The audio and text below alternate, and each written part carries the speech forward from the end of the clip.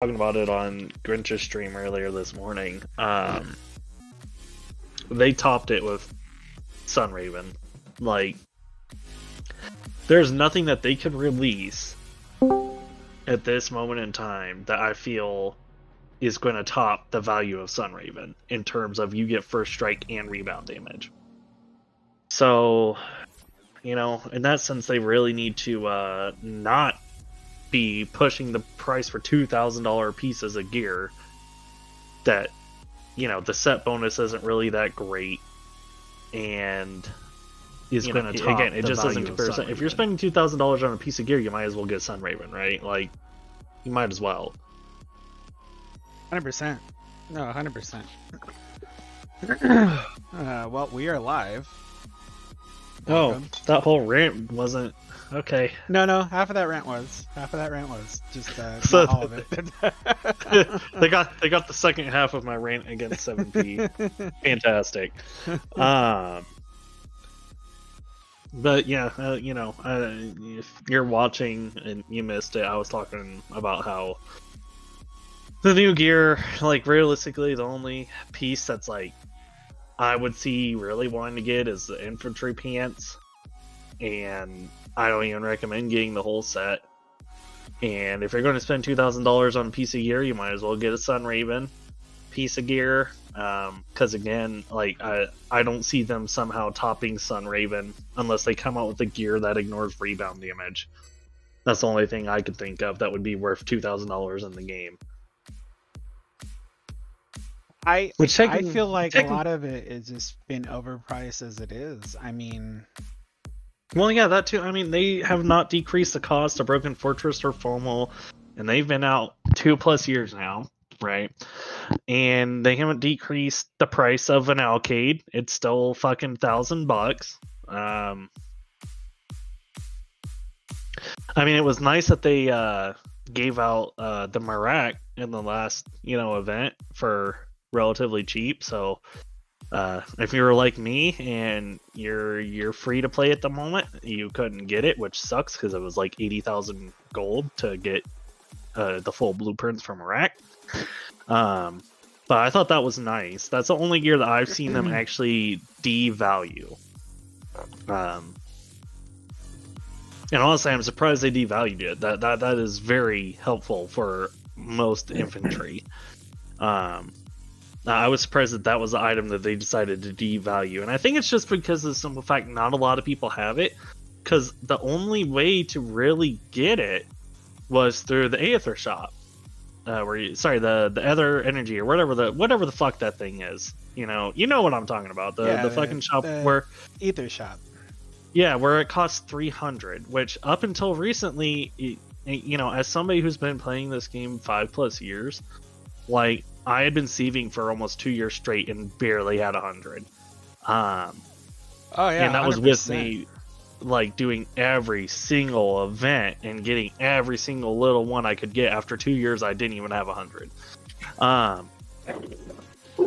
So I mean, I understand it from that aspect because that's really the only way you could get it. I think there was one event last year where you could get it, but outside of that, the only other way to get it was through the other Aether shop. So I'm glad that they devalued that and made it more widely available. That's going to help a lot of infantry, especially if you're looking to build like infantry tank where you're building a Craig. Fantastic. They also had Craig's mechanical arms in the shop for relatively cheap. I think I've seen it cheaper in like an event close to a year ago, but this is the cheapest I've seen it in a little while. So that's nice. So again, this event seemed pretty geared towards helping potential infantry, which, you know, that's nice. But again, the issue here is they're not devaluating, you know, the cost of their equipment, and their equipment's just again, you can't make new gear and then make it cost the same as Sunraven and it still be shit. Like, the set bonuses are ass cheeks. Especially, you know, the air equipment got shafted on this. The air equipment set, like, yeah, it's okay. But, I mean, reasonably speaking, compared to the other two, like, the Walker actually looks pretty solid. And the infantry, I'd say, is the best out of all three of them. But even then, like, you're spending $4,000 for a 2-piece gear set bonus. That's not great. If you're spending $4,000, you might as well spend that extra $2K and get the Sunraven. Like, if you have enough money to waste, where you're getting $4,000 for a 2 set, just go Sunraven. Like, it just makes so much more sense, especially for people who don't have Sunraven. Like, I understand if you already have Sunraven, like, unless you're, you know, ODAD, or, you know, certain other whale entities that I'm not gonna name because I'm really tired, where you have multiple Sunraven sets or need multiple Sunraven sets. Like, if you don't have Sunraven and you're going for this new gear, like, what the fuck are you doing? No offense, but it doesn't make sense to me. Yeah, no, it doesn't. And the other side of that too is like, this new gear is, other than the infantry one, I think it was, it's like, it's all worthless. Yeah, well, that's basically what I said. Like, you know, fucking, realistically speaking, out of, you know, the other sets, infantry is really the only one that's, I would consider, worth it. And even then, it's not worth $4,000. At best, it's worth $2,000. At that point, if you look at that set's, you know, gear bonus compared to the butterfly wings and, you know, the shoes, I would much rather pay $2,000 to get both of the butterfly wings and the butterfly shoes, which are much better, hands down. Yeah. So why would, if you're spending $4,000 for this set when you could spend $2,000, get a much better set? Or if you're spending $4,000, just drop the extra $2,000 and get the Sunraven, which is going to help you out so much. Yeah. And so, I mean, again, if it came down to if I was going to spend money on gear, I would definitely not waste it on the new. I would definitely just go for a Sunraven set. No, the only person that actually gets any benefit out of the new infantry gear is Craig. I'm going to be very honest. I looked at it and I poured into it. But even then, it doesn't necessarily help because Craig's got to get hit. And with the dodge, is because I've been messing around with Black Widow, trying to actually make her relevant, and that set helps her because of the damage reduction from dodge and all that. But at the same time, I will say that, keep in mind, I say this pretty loosely because we all know it's rare for T11 infantry to dodge, unless you're getting sweet, right? Like that's just basic concept. But with the new pants, I've seen it be very useful on, let's say, an Ira. So I mean, I want again, it's also attributed to the ARC user, how smart they are, how adaptable they are, so on and so forth. So don't just take what I'm saying as, oh yeah, this is the move to go. It's not, unless you know what the fuck you're doing. Like, you gotta have specific gem sets, specific formation. Like, it's not just oh yeah, let me slap this on my Ira and just one slot bust and it's gonna do its thing. That's not what it's gonna do. You have to have the correct formation and everything, and the correct gems to make it work. Oh, absolutely. And when they first came out, most of us over in SXD, we actually pretty much quit spending back in December. Yeah. And, we're still pretty decent, but, we're, with the way the game has gone in the last probably 2-3 months, we're like everybody else. We're kind of struggling through this, and we're like, do we really want to spend any more?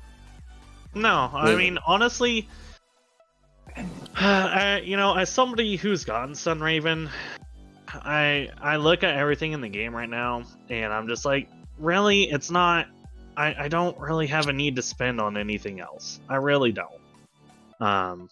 Like, I mean, sure, a Broken Fortress would be nice at some point, but I don't really need it. A lifesteal weapon would be nice, but I mean, if you formation right, it doesn't really matter. So I mean, it's just kind of like, you know, there's lots of wants, but like I'm looking at it more objectively now, and I'm like, I don't see anything that I actually need anymore.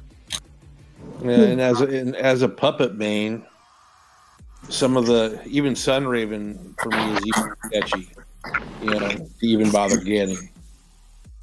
And dumping the money into the game to get it, because everything I fight for the most part are tanks anyway. So right, so you don't. I really don't really need it. Yeah. And my backup commander is King. You know, yeah, it would be helpful, but I don't plan on maining King forever because his level of relevancy ebbs and flows depending on the fight. Man, I'm gonna be honest, Sunraven Ira is very fucking useful. Like, once I get her S class, I'm actually planning on swapping my Sunraven gear from black over to her and just running her. Keep in mind that also requires swapping all the gems and shit on it, which I don't have a problem doing. And I'm waiting to get Ruthless before I do that anyways, because I still want like a sweet Sunraven build on her. So I was planning on doing Ruthless, getting a second Sunraven weapon, you know, in time. Like, I'm not gonna fucking rush that shit because I don't really need it. It's more of a want. And then I would run the butterfly plants, you know, and just have a shit ton of sweet with the Sunraven.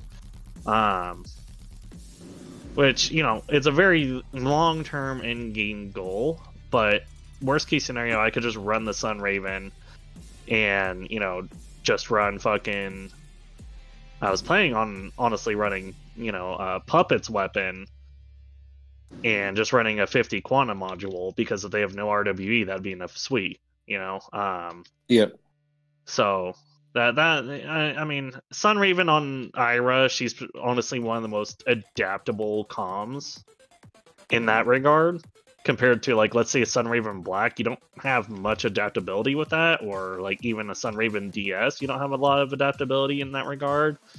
You know, unless you get the right pieces, like you could do the pants and dual weapons and like get ambition and do a Sunraven tier suppression DS, which doesn't make a lot of sense, but go you. So, I mean, in terms of adaptability with Sunraven, Ira is going to be your best bet.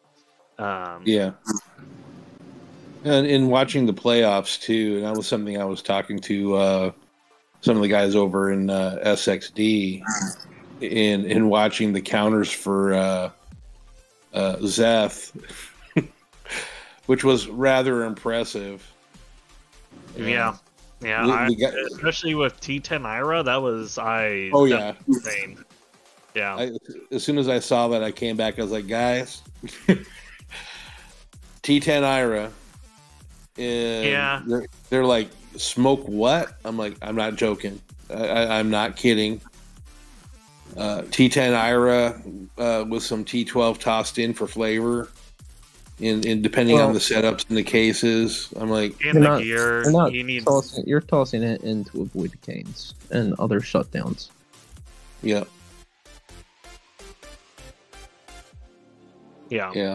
But I told him, I was like, it's probably gonna be expensive gear sets, but I mean, almost all those Iowas were running, you know, Sunraven, and I believe they were running Ruthless as well. So like either way, you're looking at at least a $7,000 set to make that T10 Ira build compatible.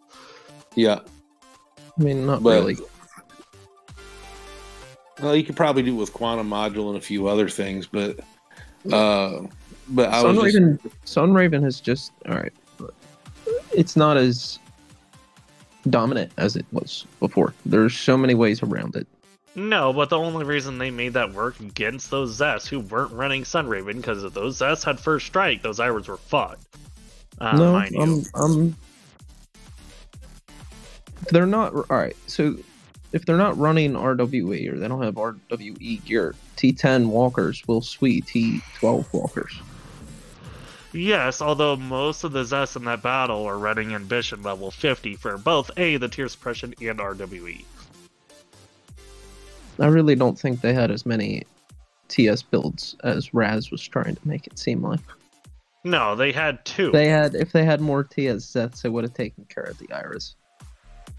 No, they only had 2. But a decent portion of them had swapped to RWE Awaken because they knew Ira was going to be running Sweet and that was going to be their main counter.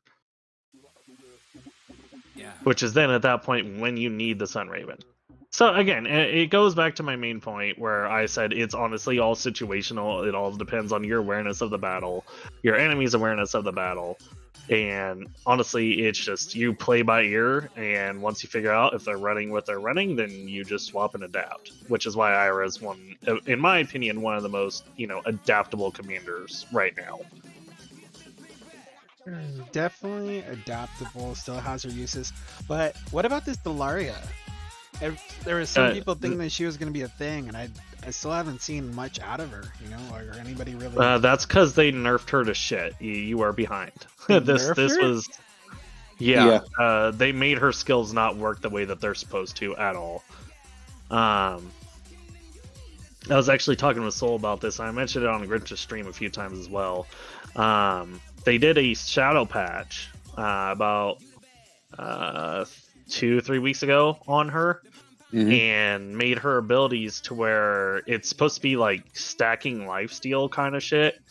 Because it had the multiplication for her counter move, and it wasn't multiplying at all. It was just even though it says it does, it doesn't. And so it basically got rid of one of her most effective mechanisms against Zeth, which was the extreme lifesteal.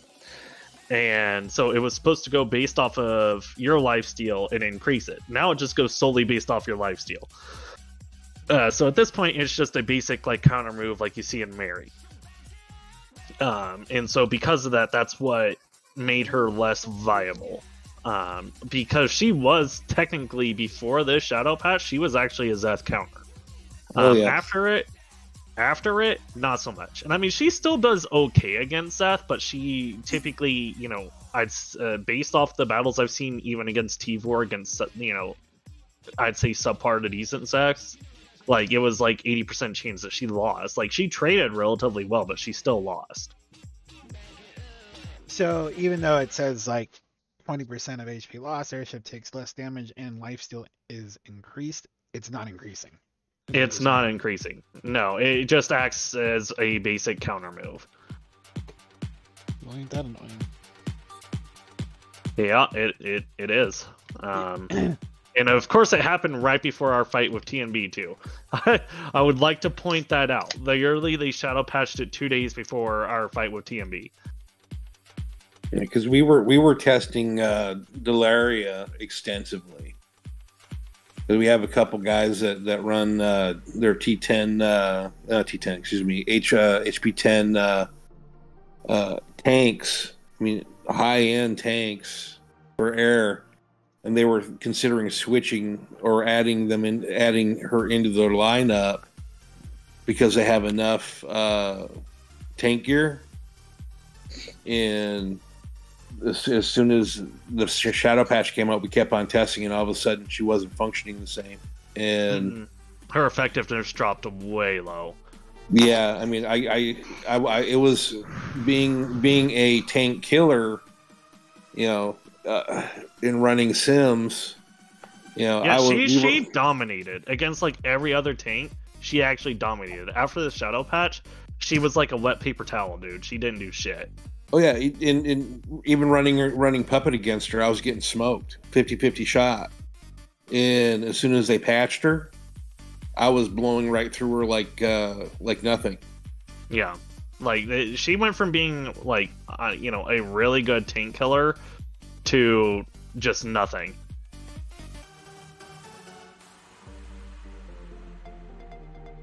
Glad I didn't waste the money. Yeah, no, I mean, to be fair, I was telling everybody, don't buy this bitch, even though she might be good, because it's not worth the money. And, you know, if any of you listen, good on you. You saved yourself from, you know, massive disappointment. Definitely was like, I am not paying the money to. I'm glad I didn't. Like normally I'll shell out the $100 to get the com at least A class so I can, you know, view it. But with it being it being, you know, basically fucked, why even bother, you know? Yeah, no. I mean, anything good that comes, especially since she countered Zeus so well, they just nerf it. Like, it's just like, I get it. You want to keep your golden child golden a little bit longer, but like to just completely nerf the bitch after, you know, we had hope outside of Ira is fucked, in my opinion. Especially since you made it to get her S class, $2,000 fucking dollars, the same cost as Zeth, to do that. Because again, she was going to be a Zeth counter, and she was doing really good at it. To have people spend close to $2,000 to get her S class, and then to shadow nerf her and patch her to where she doesn't do shit to Zeth is fucked up. Yeah. So the other thing I wanted to talk about wasn't that, but the talents. So we have this new tier 4 of talents, but they all have their own application. Mm-hmm. Makes it that they didn't project out there that, you know, hey, this is only going to be usable if you put it towards this commander. I mean, this troop type. So Yeah, what they want you to do is unlock all the troop types. That way you have something for each one. Yeah, because I mean, like Ether Impact, for example, Ether Impact Plus only works with the tier the blue ones. The attack, yeah, the sages, the hunks, and the other gen. Yeah. And just to give you an idea what that looks like, I do have a replay. But what this one does is, if you don't produce the Ether shield, it doesn't mean anything, because what that extra plug does is it puts a shield on everything in that row. Mm-hmm. And that goes forth to, you know, the rewind and the other ones. I think the only one that may not have a limit to it in terms of what troop that you're using is going to be the Battle Overseer. Does that make sense? Yeah, I'm pretty sure. And the other one right behind it, what is it? Let me do this so you can get The defense for crit or something. Forget the name. Destructive Strike? Is that the one you're thinking? Yeah. Or? Battlefield Overseer and Destructive Strike, I'm pretty sure are able to be on both. Yeah, so I mean, with Destructive Strike, when a normal attack triggers a crit hit, the defensive units in the same row as the target is reduced. And then you have Battle Overseer. Upon taking the first action, the skill trigger rate of the units in the same row as the Battle Overseer is increased until the end of the battle.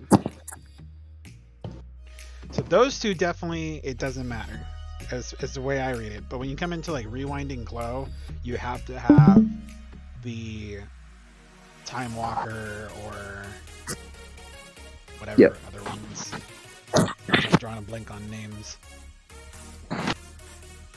Mirage and not Mirage. Science something else. Reaver? No. Yes. So Soul Reaver. No. Sorry. Time Walker, Galaxy Guard, and Cyan Shuttle. That's what Rewinding Glow is going to go towards. And then if you look into, again, with this Ether Impact Shield, again, that's going to be only your 12.2s, which is going to be Sage, Old Hunk, Blue Hunk, and the Ether Degen. Which they have two for that one, it seems like. Unless, I mean, like, dealt damage by units with Ether Impact Shield. Well, actually, here was what I'm pretty sure you can put You can use the Ether Gen with the one that gives the shield to the whole row, and then that other talent will be applicable on different troops because they also have a shield.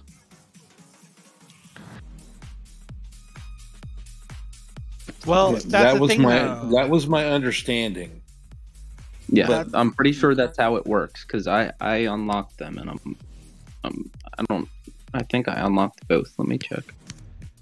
I'm sorry, what was the question? Oh no, I have Aether Impact, but if you put Aether, I can do Aether Impact Shield. Let's test it right now. I'll let you know. Well, I was gonna say, Mav's a good person to ask about Aether Impact because he's been testing that shit like relentlessly on his tank DS that he's got right now. well, here's the thing though. It says dealt damage by units with Aether Impact Shield is increased, but you can only have this one on or the Aether Impact Plus. So you're either using the 12.2 troops or you're not to get that extra damage from Aether Impact Yeah. Shield. But I mean, you're generally using Ether Gen on attack comms anyway, so it doesn't hurt. And then it allows you to use it allows you to be more versatile. I think having both of those troop types in at least if you're going for like a big battle against people your own size. And then if you're using Origin a lot and you're using Rhine Orochi for specifically, I mean the Tear Space Plus is going to definitely be a huge thing for you to do if you get onto that 4th level of plugins for the do hit these. Talents. Vocabulary gone apparently. Hippity hoppity, give me this hoppity. Yeah, something like that. But I don't know. I'm tuned the fuck out. I don't know what you're talking about. we're talking about the talents. Oh, dude, the Tear Space Plus, fantastic. It does so much damage. God damn, do we got Darth Vader up in this bitch or some shit? Like, Is it LoJack? No. It's like Black Tiger. Black Tiger, are you Darth Vader, bruh? Like, in disguise? No, that's my Facebook photo. I switched it over a couple of weeks ago.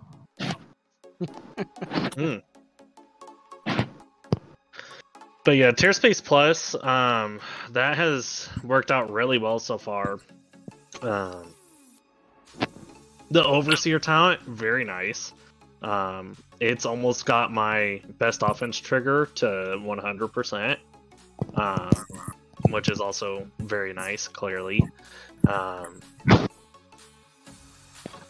So I've been using that on my IC troops, which has helped a lot. Okay. I can see that.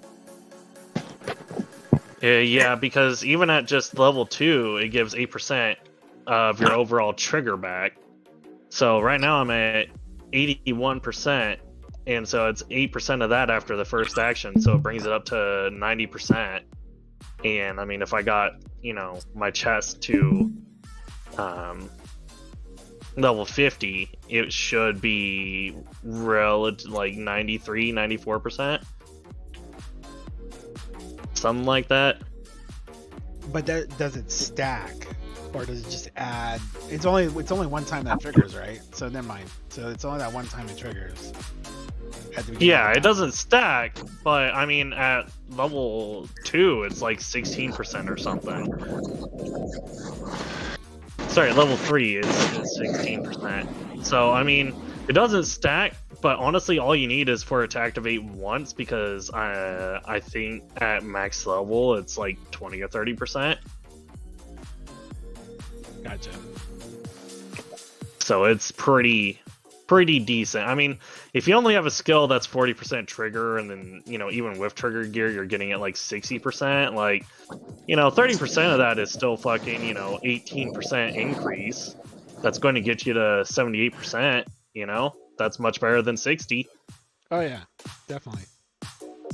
I mean, the other side of this too is the rewinding glow. So think about it: if you have the plug-in for walkers that does the HP give back, which is, was it power? It's not power. Healing field. So if you have healing field from walker plus rewinding glow plus the healing time walkers, like that's just broken. Well, I mean, that's why Walker does so good against Sunraven. Fuck, I was talking about this literally earlier this morning. There was somebody that, like, did really well with it. Oh, sorry, yeah, that's why Zath is so damn tanky. And why he beats literally every other tank, because he has heal on top of the heal, especially if he has the lifesteal weapon on, too. Like, it's fucking insane. Yeah, I feel like if Reggie, if you're still watching, Elf is not Bay. Don't even go down that road. here's your healing build here. You need healing field, the time walkers, time walkers, and rewinding glow, and there you go. You'll be set. No, Elf still gets one shot. It doesn't matter if she has heals if she gets one shot in the first fight. Like, sorry, the first round. True. True, you're not wrong. But going back, let me see if I can pull these up real quick. Hold on.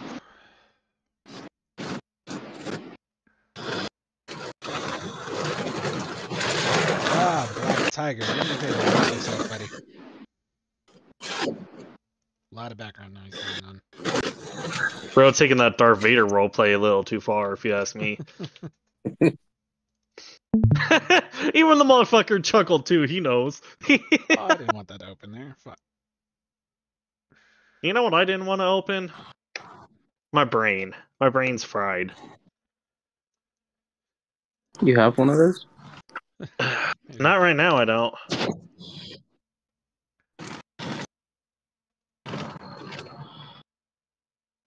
There we go. Not right now, I don't.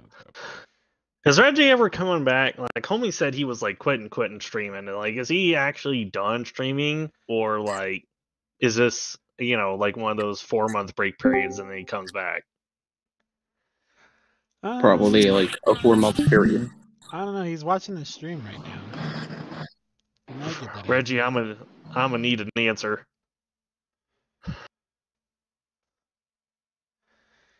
And to your elf comment, he said, "I can always eat her into Seth." Good man. Smart man. So back to the whole new suits here. Like, so you have Vortex, Dark Surge. Infantry units take less than 20% damage. The higher their dodge is, the less damage they will Check take. your sound, Yoda. Check my sound.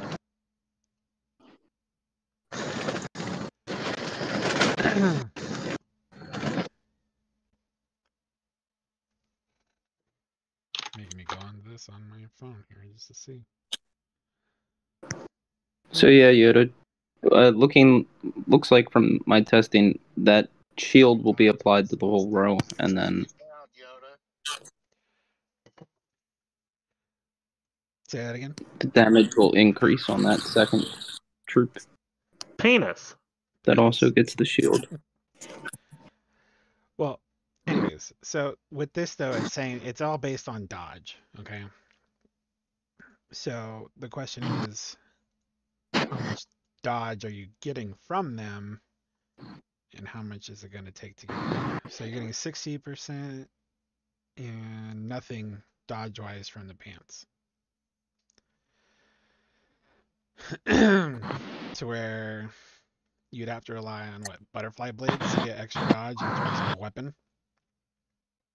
Yeah. Yeah. Basically. Because I don't think any other weapon has dodge.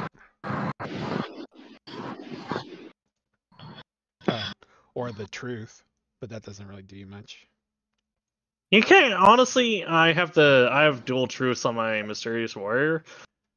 Even at level 30, it dodges. Okay. And only Hyperspace 5, research. And that's with me using T11. It dodges. Don't get me wrong, I have a literal shit ton of dodge on my build, but it dodges. What? No, I mean, dual truths and let's say red pupil, fire pants, void. You can stack quite a bit of dodge. I showed you Well- my build, right? That I have on him right now. Yeah. Because that's basically what I'm running. Well, this would be to get to the having the 2 to get the special effect or whatever. Mm-hmm. But you can stack quite a bit of fucking dodge on infantry. Mm-hmm. A lot. Well, actually, now I'm looking at it. The truth isn't bad at all. So I guess the suit Nothing. effect is 20% less damage, 60% damage reduction based on your dodge. So you'd have to run So you chest also and need pants. you also need to take into account all the dodge buffs in Awakening too, Mm-hmm. Well, that's a good question if it even counts that.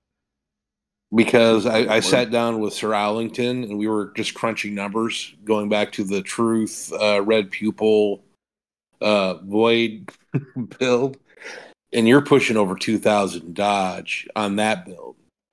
So if you go to the Vortex and you're still running 2 Truths and a Red Pupil, and you have maxed out infantry research on dodge, and this is assuming hyperspace, you're pushing over 2,000 on dodge. You can actually dodge even the most accurate of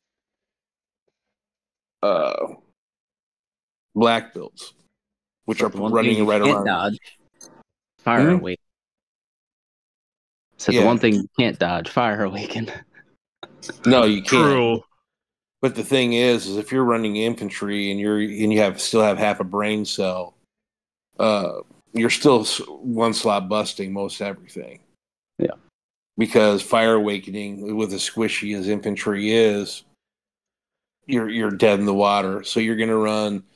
You're either gonna run a ranger in slot 1 and max troops in slot 2, or vice versa, unless you're running Craig and you're tanked out. So, but then if you're running a going back to the mechanical warrior build, because I've seen a couple of those, you can still do something very similar to it and stack out dodge and do your lockdown build that way. But I like triple axe for it. Triple axe with full blades. triple axe is half broken. Yeah, dude, he ramps better than Sister Wolf with power shot. Oh, you have no. So I actually run triple axe on mechanical puppet. Yeah, the damage increase is nuts. All that trigger rate. I love it. I mean, when we were fighting TMB and I was blowing through their tanks, it was because of triple axe. They weren't running Kane's preemptive builds, and I was just blowing right through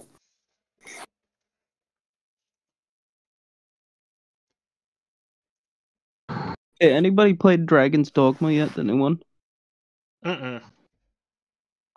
Not yet. The new what?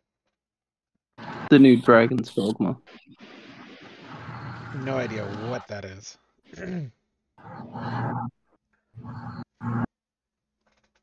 Dragon's Dogma. Mm-hmm. Yeah, I don't know what that is. Well, the other side of this too is I have jump servers. Oh yeah. I am now on 780, even though I'm not in You EXE, bitch. but it's fine. Hey man, I'm stuck here for 30 days. We'll see how it runs. I'm judging you. You can judge me all you want. I come to Sky Kingdoms and I'll put you on EXE. Come over to Sky Kingdom. Yeah, they set up a EXE set up a deal. I mean, was that's the other one that 7P created, right? Yeah, they created it. I think a couple of years right after. Mel's got some videos on it, I never but even jumped into it. pretty much it's a kiddie version. And right now they're about T10 troops, but nothing higher than that. And there's only 2 servers, so it's sort of quiet. So I'm ripping through, folks.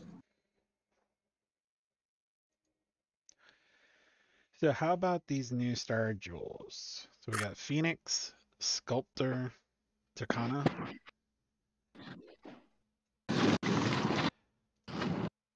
So with Phoenix, you get 40% dodge with 3, 5 set, receive skill of Phoenix Radiance from the suit, 100% chance to trigger.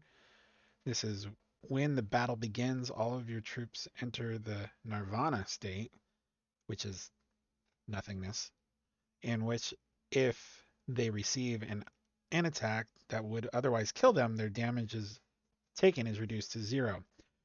So for Reggie, if he had an elf and he decided to put Phoenix Radiance on here, It's not gonna help. She's still ass. She'll just get shot the second time. all debuffs on the Oh no, I didn't get shot the first shot. Guess what? Boom, second shot. Gone. But the damage, so That's going to be more useful for, honestly, infantry than it is going to be Walker. By a long shot. Like, it really is. And that's just because infantry typically get one shot when they're facing any air. Unless they're running Sui, right? So I see this more valuable towards Ira, especially if she's running T10 and for whatever reason she doesn't have Sun Raven or First Strike. She's going to survive whatever she fucking gets hit by, no matter what. So, Using what? the Phoenix gems. Oh yeah. So, like you could honestly ditch the Sun Raven and run Phoenix gems. Just run that you and know? you'll be fine. Yeah, literally. I mean, depending on if they have Phoenix gems as well, but I mean, feasibly, whatever if you're running a T10 Ira, it's not going to one shot, so you should be fine. it depends what you're fighting. But yeah, I understand. True. I mean, if you're facing other infantry, you might one shot them, or if you have a shit ton of T10 in that slot, you might. So yeah, I see how that would you think being that more would fare useful. with like airship? Not at all. Fuck Era. It's gonna fuck air. That's what I've been talking about multiple But- times. I'm like, this unless you do the right formation and you decrease the amount of troops you send, which just means you're gonna be susceptible to other air who just full fucking sends. It'll make it tough. It'll make it tough for AD blacks. Because they're not gonna get one shotted, typically. No. So it'll make it tough for them, but honestly, it might mix things up a bit.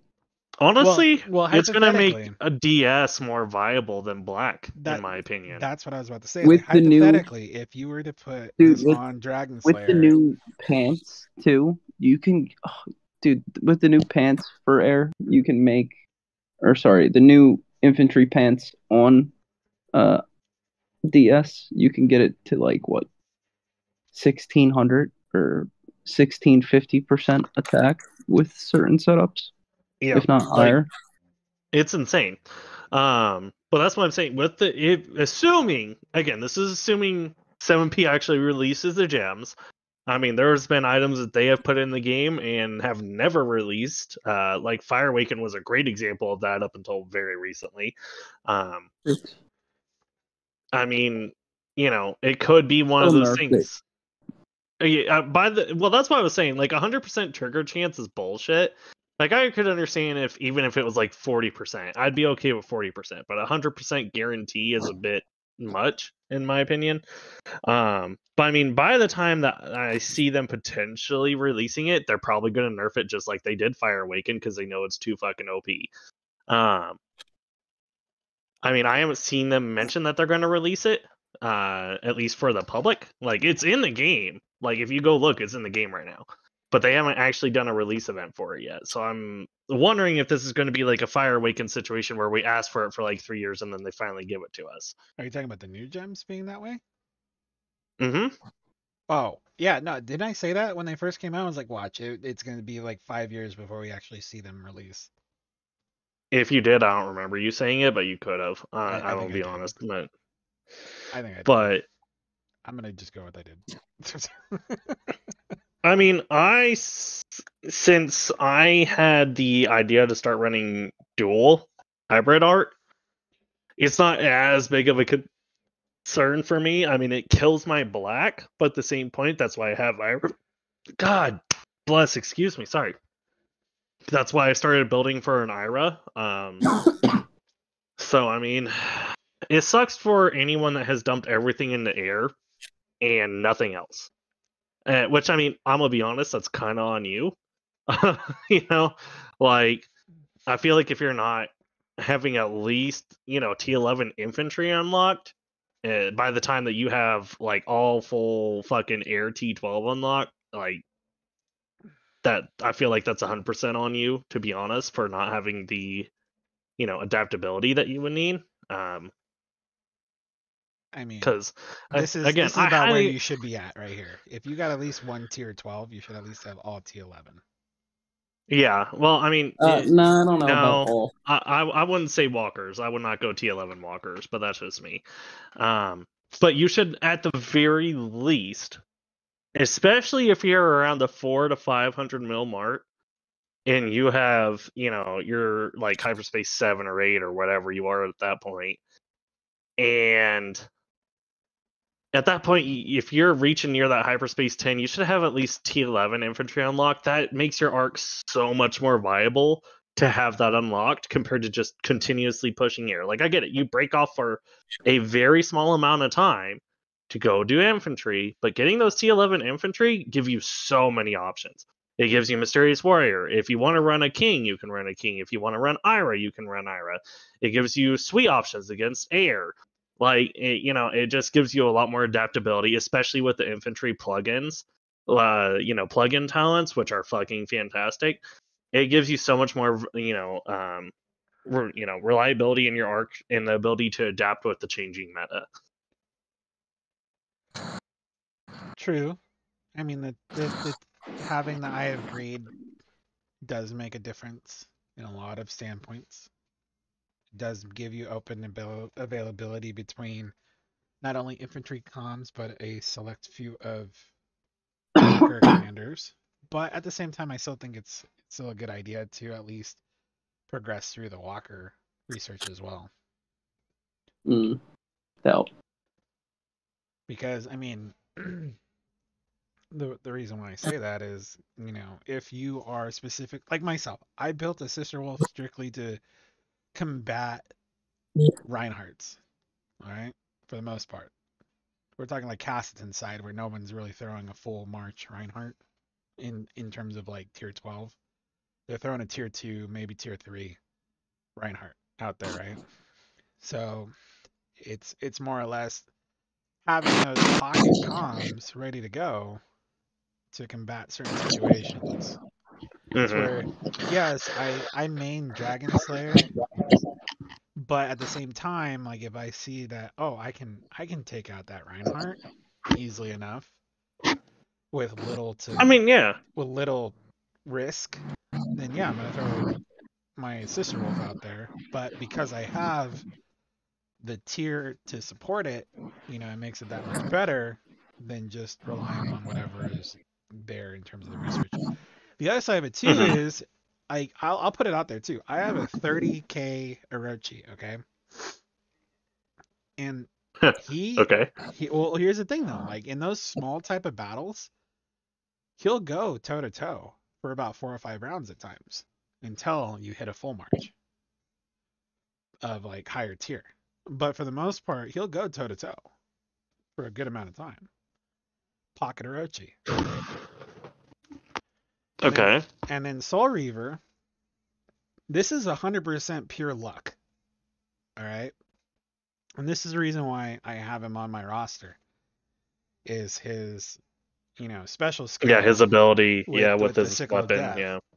To where that helps a lot. I'll give you that. I've played replays where I've sat there and won a battle simply sending tier 2 with enough to kill the arc health points.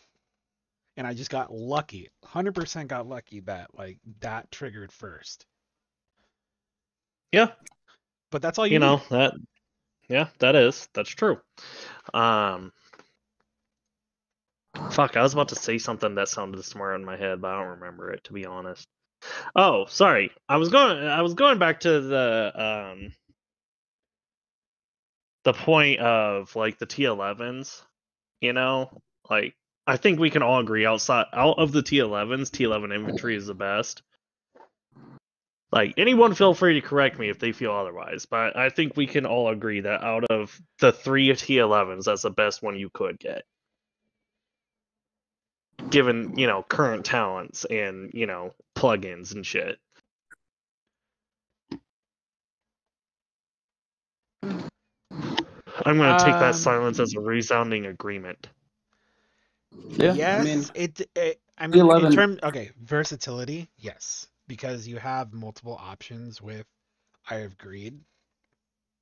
I mean, compared to T11 walkers, which is literally, I think it's only like 100 tech more than the T10 walkers.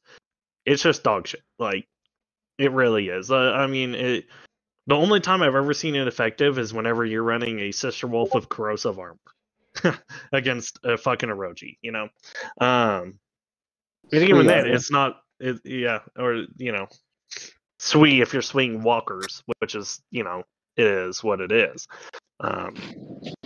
But even then, you don't need that many of them. You just put 3 in the slot and boom, there you go. I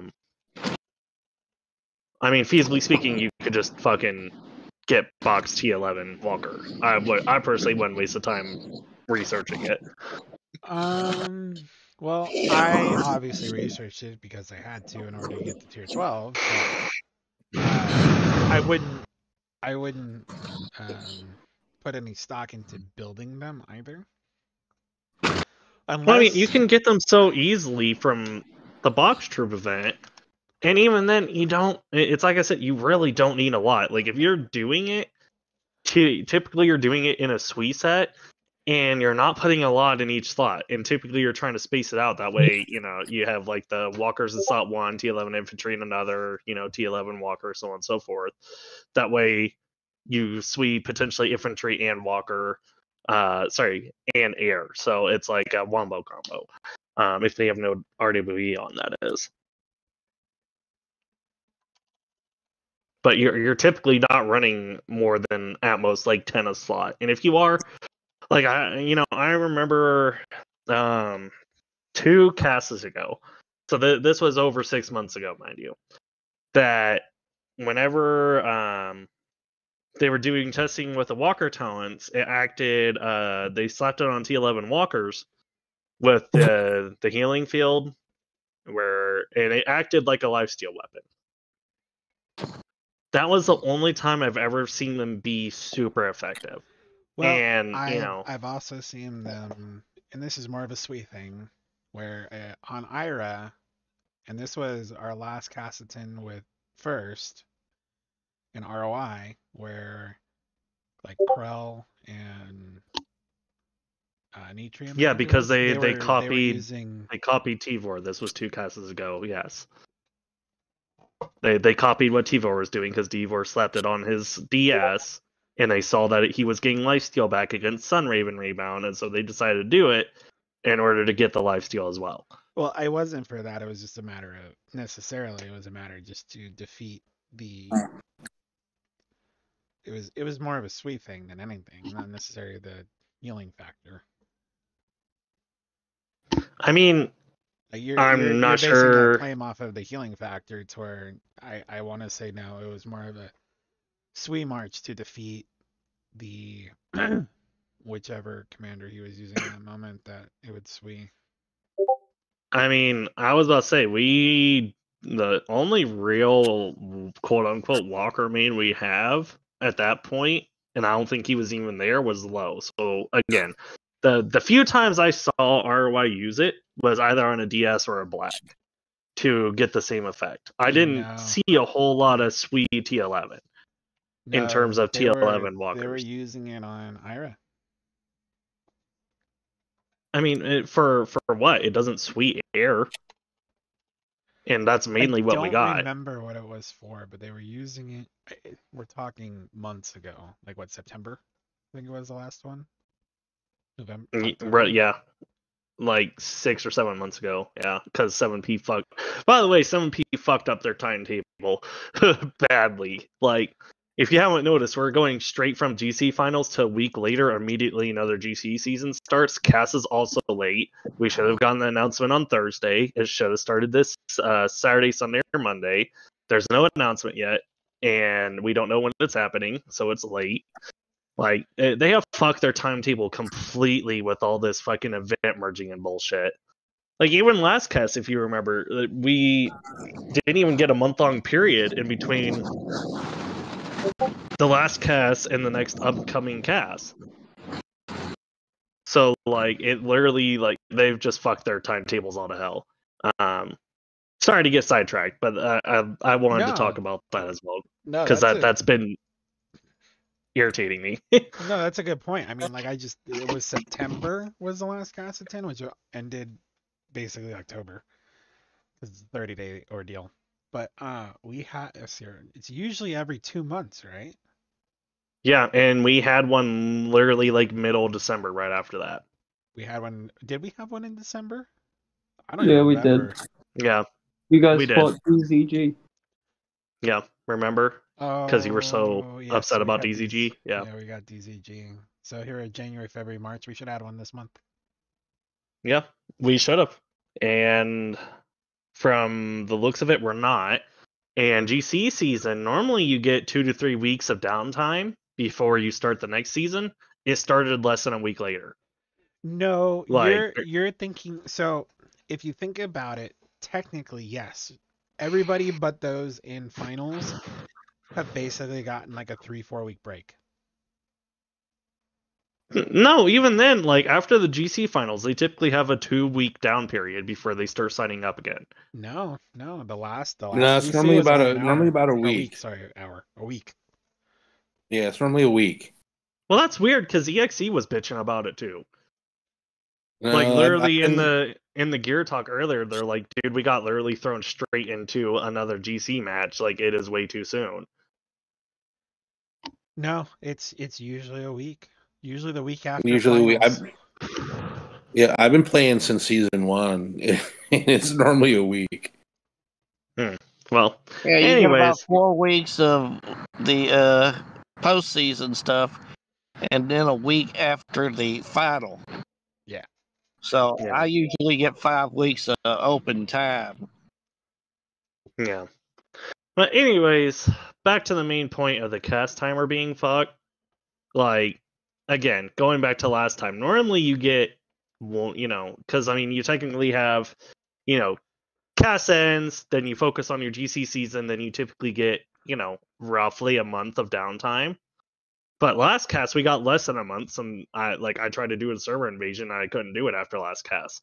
And now we come to GC finals. Cast is literally 2 weeks away, or was quote unquote supposed to be 2 weeks away.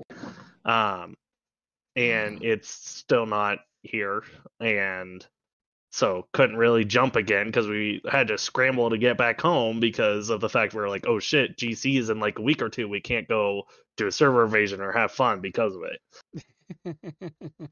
I can't have fun because CAS is around the corner and I need to be home for it. And well, I mean, one of the funnest things in this game is doing a server invasion. Like, it really is. Like, don't get me wrong. I love GC. Well, fuck you, Soul. Like I love GC and I love CAS, but it's nice to be able to just go fuck around on the server and just ruin somebody's day. It really is. Going back to Cass, I've been talking to CNJ, and they're absolutely clueless too.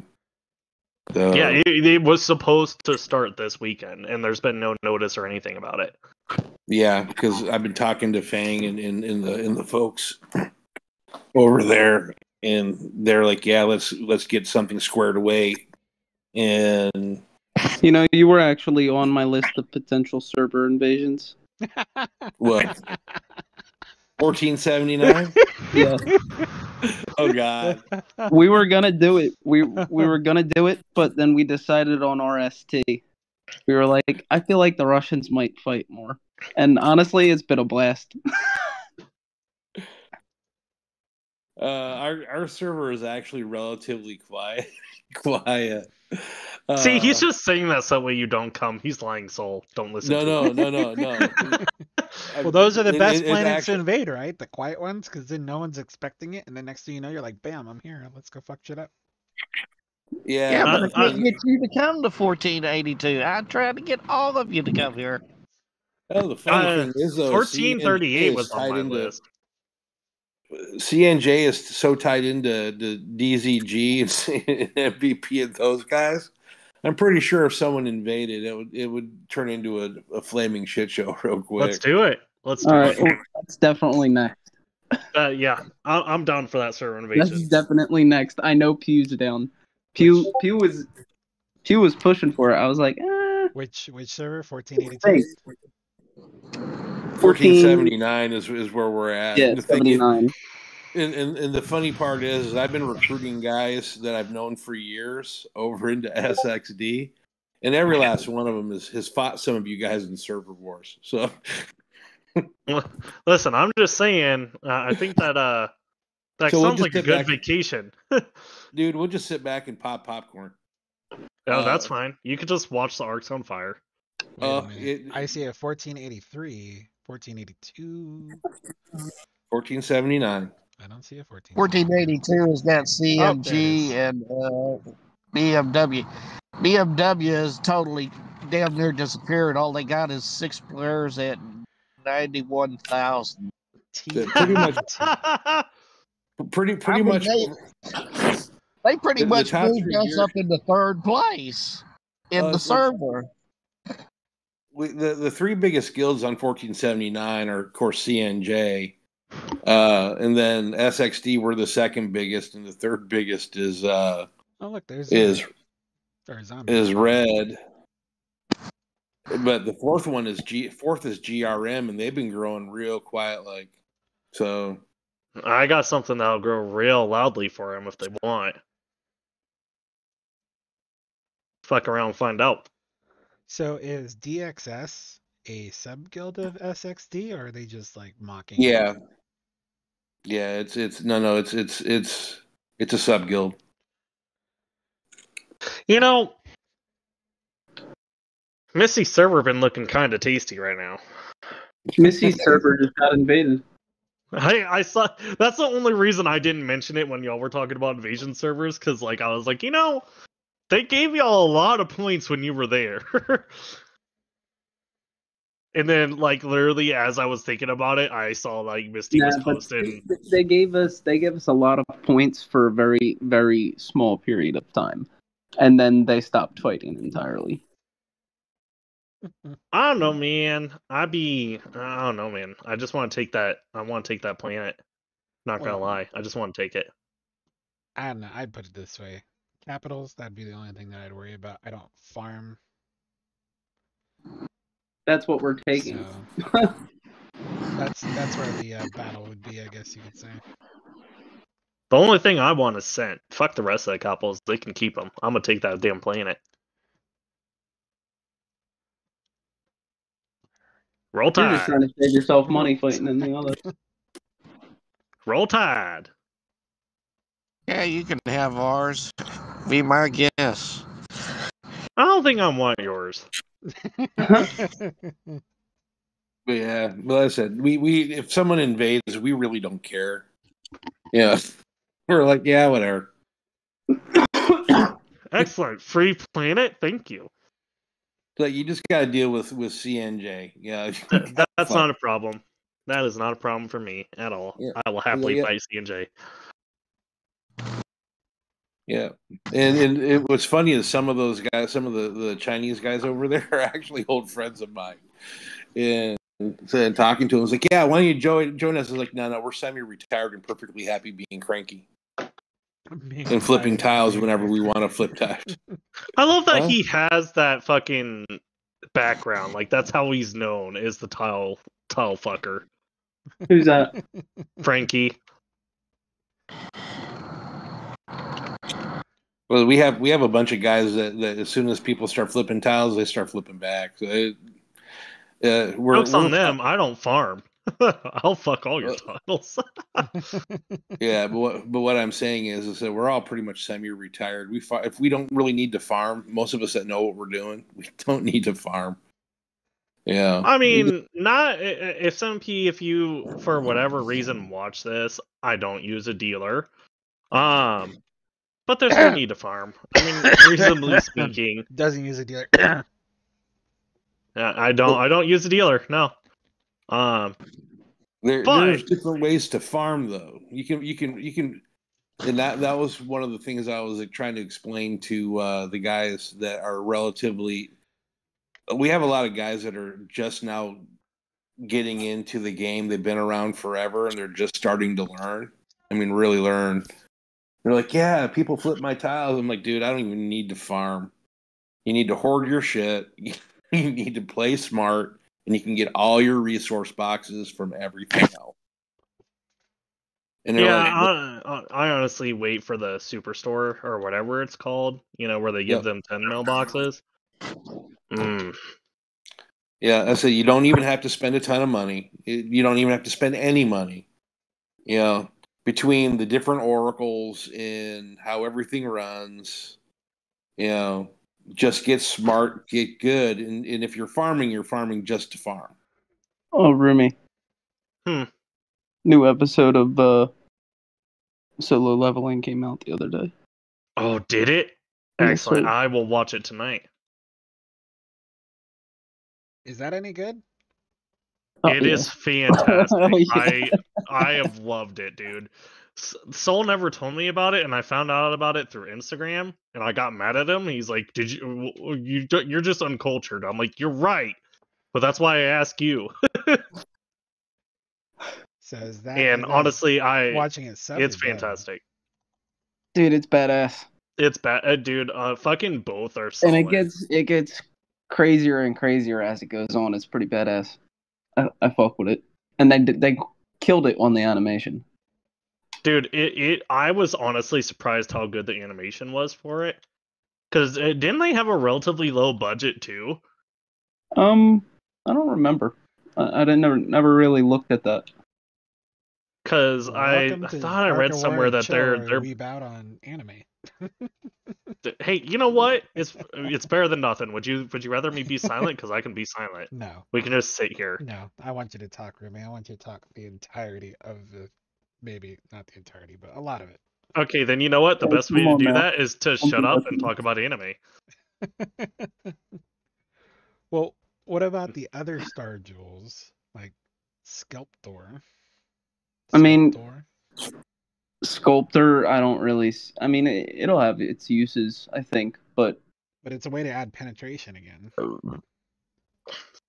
Yeah, and well, here's another thing. Can't you add like the pen? You can add more RWE on weapons now. You can add pen on like chest and shit, and TS on chests. Like you can do a lot of different things with these new gems. I love that they're not class specific too. Yeah, like, that is very nice. Well, with Sculptor, it's that's the best part of resistance weekend. That's what they should have done with Link's, Kane's, and... 3, 4. Okay, so yeah, it would be a chest piece.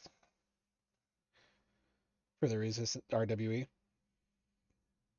Yeah, but there's also... I'm pretty sure there's one that you can add like an RWE piece onto like a weapon. No. So this one, for Phoenix, it's number 3, which I think would be a weapon. No, Wouldn't it? weapon is 1 and 5. Is it 1 and 5? Okay. Going back. Because it goes 1 for weapon, 2 for chest, 3 for pants, right? Yeah. And then Yeah, 4 is Sculptor's down. got RWE, but it's on number 2. Yeah, so Phoenix, Phoenix, it's on 5. That's the weapon. Yeah. And then That's weapon. for Sculptor, it is chest piece. And for it's also a chest piece for its mana. But for Sculptors, your all soldiers have a 20% chance to trigger this before action until the next action. Target all allied troops in the first row enter a spotless armor state, reducing damage taken by 20%. So when it says spotless armor will remove all buffs from the attacker, so hypothetically, say you're facing a Roger. Do you think it would take away his defensive stance?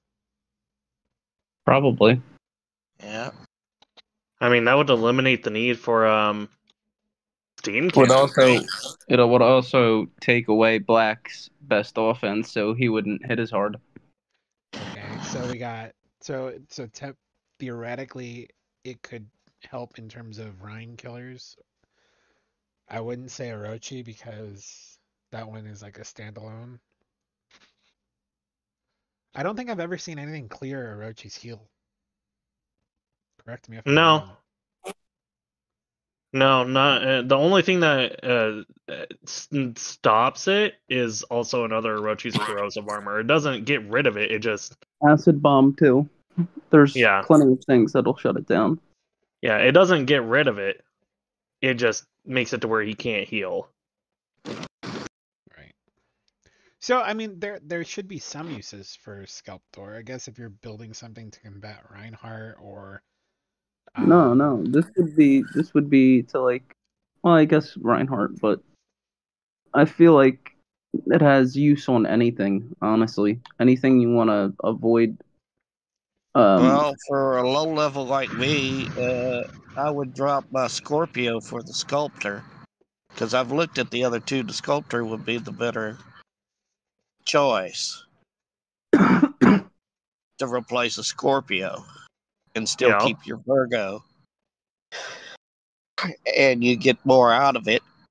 And the only downside is you would lose that one open space on your weapon with gems, where you normally have a 4 and a couple of 5s sets.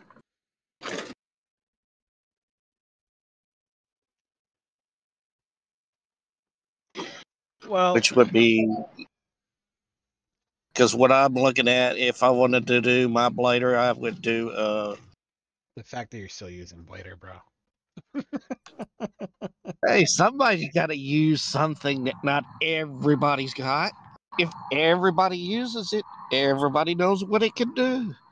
If you use one that nobody thinks about, you get surprised. You get slapped when you don't expect it. I mean, how Bring okay, back be Mary. honest. Bring back Mary. Oh God, shut up. Please. We couldn't get a Murray during the EXE fights. Bring back Soda Man. Bring back Rocket. Yes. Rocket was a nice meta. I enjoyed that. Bring back Rocket before she got nerfed. Oh yeah, when her armor was actually a 40% trigger rate. Yeah, and it did like Wow. did some damage. Oh yeah, to listen to all of the golem mains back during just scream. I miss those days. What the fuck? What the fuck? I'm just saying, bring back Mary. Bring back Mary meta. Let's do it. So Tucana gives you 40% SWE, where Mhm. the other gem sets, it's only 30%, right? To 30, maybe 10. Virgo. Yeah, Virgo's the only one. But yeah, So it's 30. that's a plus, at least a plus 10 there. So Yeah, it's a plus 10. there's a good setup there, and if you're only running a 3 set in terms of trying to build a SWE gear. But then when it comes to the 5 set suit, it's a 100% chance to trigger when the battle begins. Inflict a debuff on the enemy troop with the highest population, causing them to be unable to trigger plugins and star jewel effects until the end of the battle. No immunity for this. Yeah, So, but we talked about how easy that is to counter with just a slot of Rangers.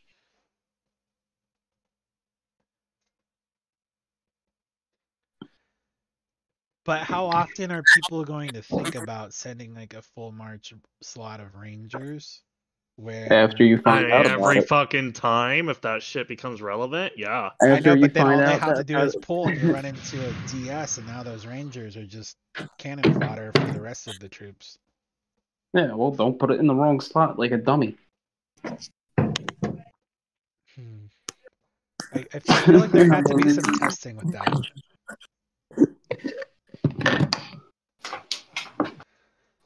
Because, it doesn't always read how it actually plays out. So I feel like there need to be some testing with that. Otherwise, if you're going like, one slot versus one slot, that could be a deal breaker. Not with Phoenix. Either way, all the new gyms have upside that is a bit, like, damn, this could be hella useful. Yeah, I mean they're doing a decent job of balancing the game compared to what it was before, in my opinion. Now it's not just one predominant person or thing that you're fighting every 3 seconds. Zest is an exception because of the 5th skill, but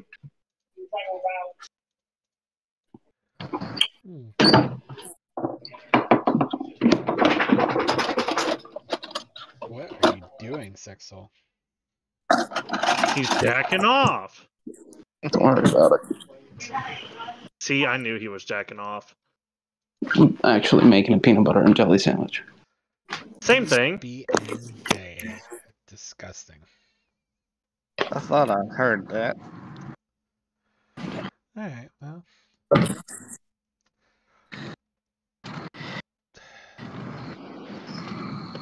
So, I guess a good question too to kind of come off of here is like, now that the Chinese guilds kind of got fucked for once in finals with EXE making it to the #1 slot, how do you think they're going to rearrange? Because DZG was supposed to be the winner this time around, from what I heard. No. Not even close. Really? I thought DZG was supposed to be the moneymaker this one around. No, it was always between, in my opinion, always between EAC and TMB. I know there was, hey, we want DZG to win because people have personal vendettas, but realistically speaking, it was always going to be EAC versus TMB. So, do you think the Chinese are gonna just move on to the next superpower that they think will win, or do you think they're gonna try TMB again? I've heard that most of the Westerners that were in TMB have left or are currently in the process of leaving. Really? So, Well, nothing's coming here, and usually our server is the one that sends to the others. And ours, all the Chinese groups are way down in power. The highest yeah. one is like 13 billion, which is down from 55. So somewhere there's a group floating around somewhere. Well, I mean, they're quitting because they lost faith in TMB. That is what I have heard. Now, Like quitting, or like leaving? like leaving Chinese guilds and going to Western guilds. Gotcha. Which I have had a couple of surprises at my door, and I said no, thank you. I mean, it makes sense. Like TMB was like talking their fucking balls off, and they got shit on. You mean Raz? Well, I mean, Raz is their spokesperson for the Western guilds, Oh, unfortunately. man. So yes, That was a terrible decision, if it was ever made. I don't think it was made. I think he just assumed the mantle of it. To be honest, he was just like, "Well, I'm the only one that actually talks, so here you go."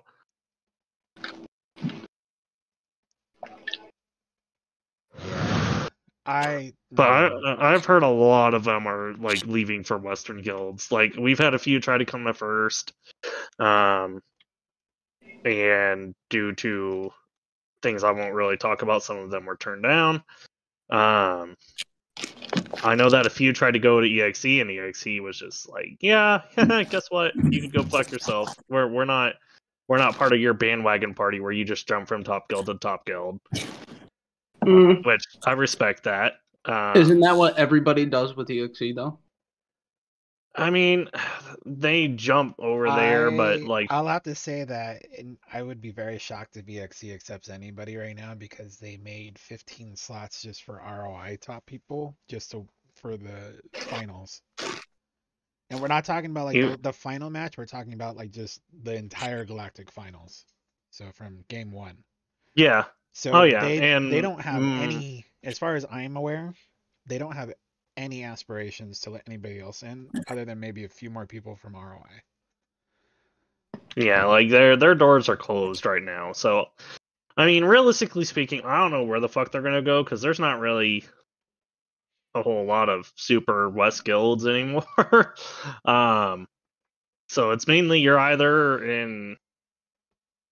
I mean, shit, I don't even consider first a super guild, but considering, where the rest of the guilds are at right now, like in terms of Western guilds, there's not many options. You got EXE first.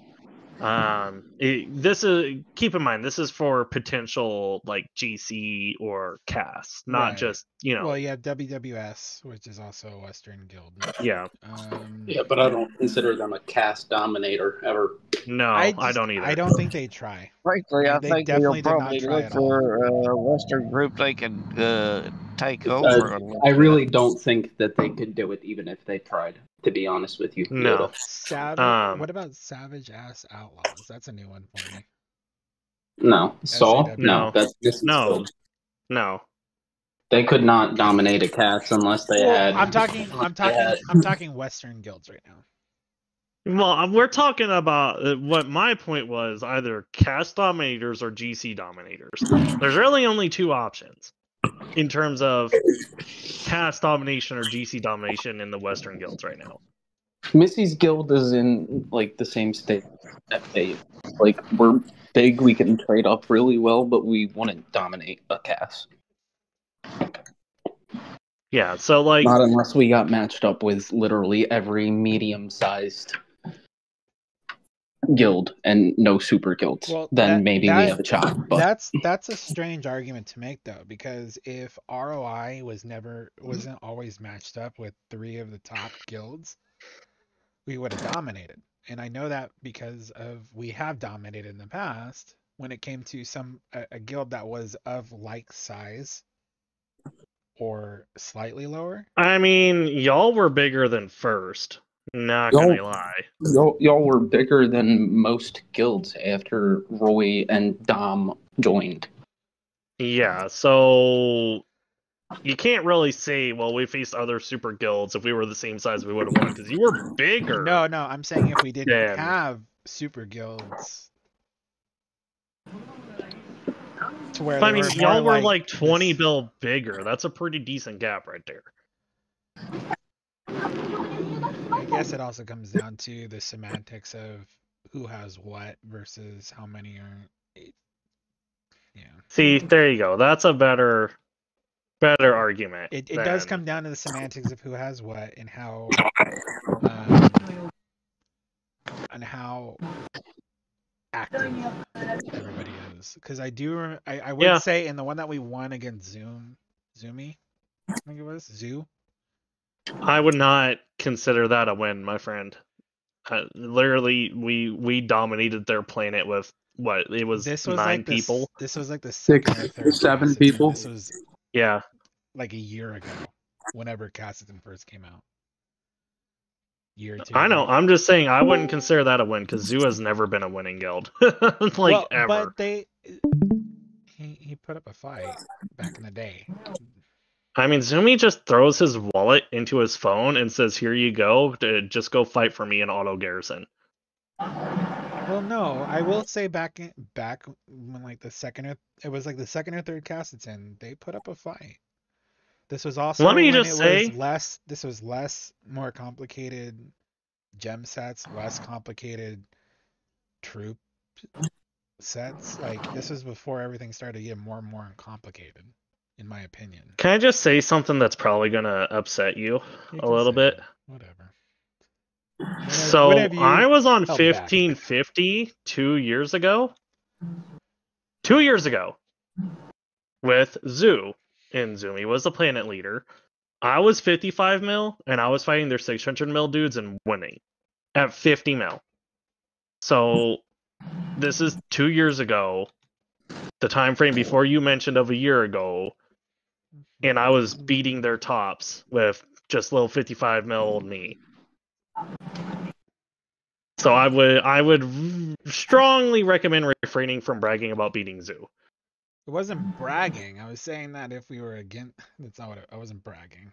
You're twisting that into something that I wasn't. But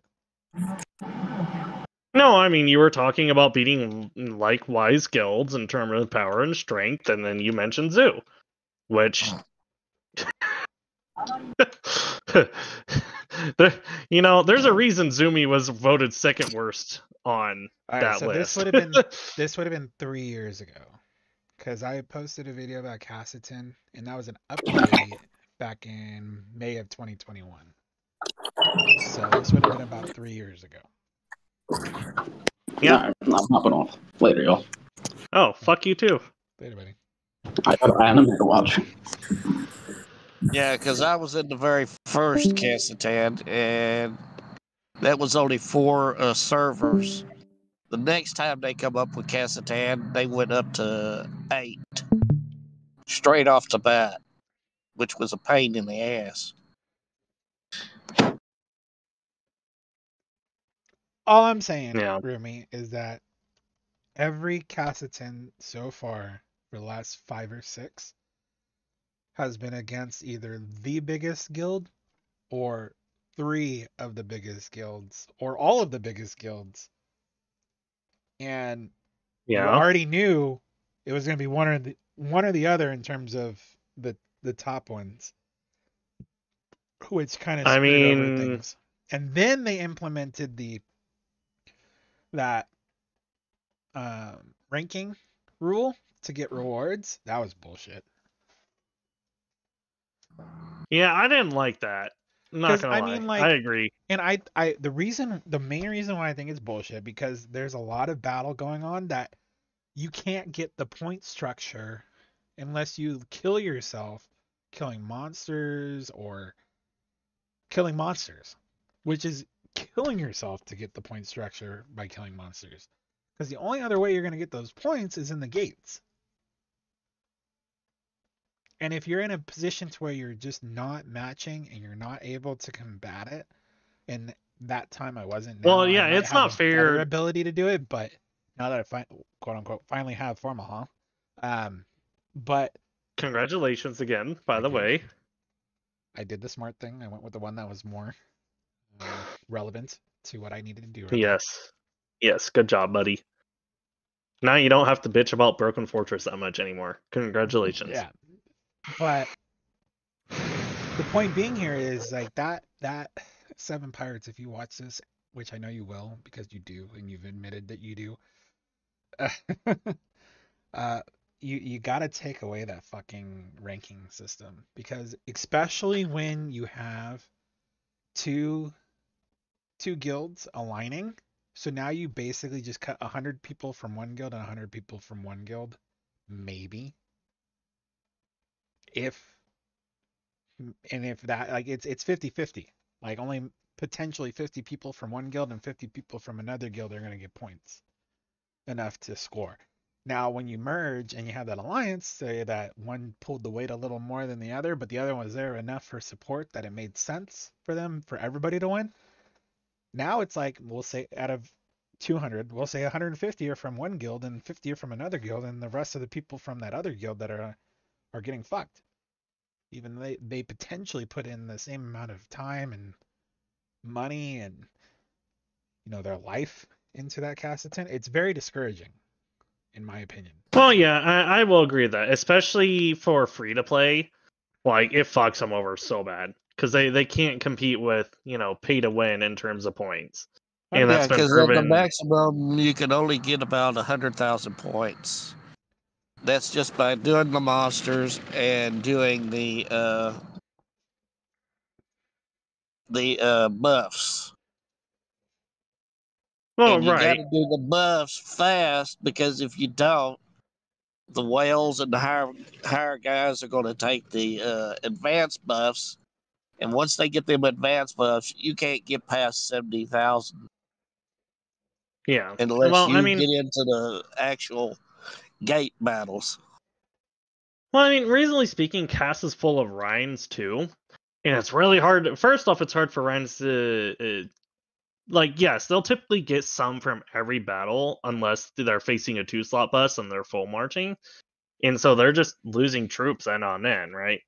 But I feel like if they're gonna do that, they need to incorporate wins as well, not just based off points, but wins as well. This is something we actually talked about in first as well when we were delegating points and shit. Was taking into account like hey, who had the most wins this day, or who had the most wins this day. That's something 7P doesn't take into account, because as a Reinhardt, you could have 200 wins, but you're only getting 20,000 points out of that, compared to your teammate who's only had 10 wins, so it got 300,000.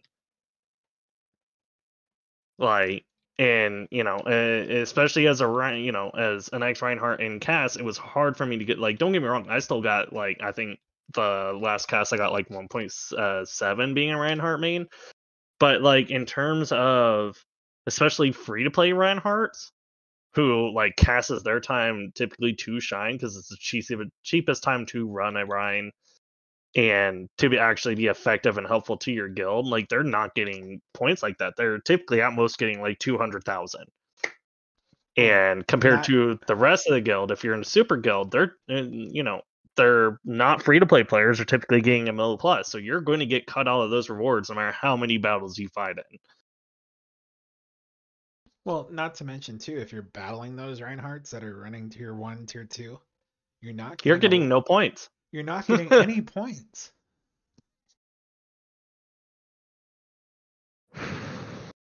Yeah, you're rarely getting points. Yeah, I agree. I would be 100% okay with maybe a times whatever booster for how many wins you get.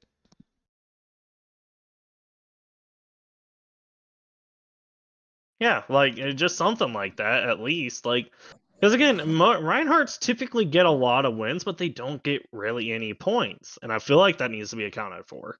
And that's I'm not even a Reinhardt main anymore. I hate being Reinhardt main. For those of you who enjoy it, I hold no qualms about it. I get it. It's cheap. It's easy. You just send in. You don't really worry about winning or losing. But yeah, I feel like they need to count that as part of their points as well. Because if they counted that, then we would see a lot more of the people that are putting in a lot of work and speed ups in time as a free to play or a Reinhardt main, or even a T1, T2 Orochi. They win a lot of battles, but they're not getting any points because they're not killing shit. Exactly. So I feel like And- that should be acclimated into it as well.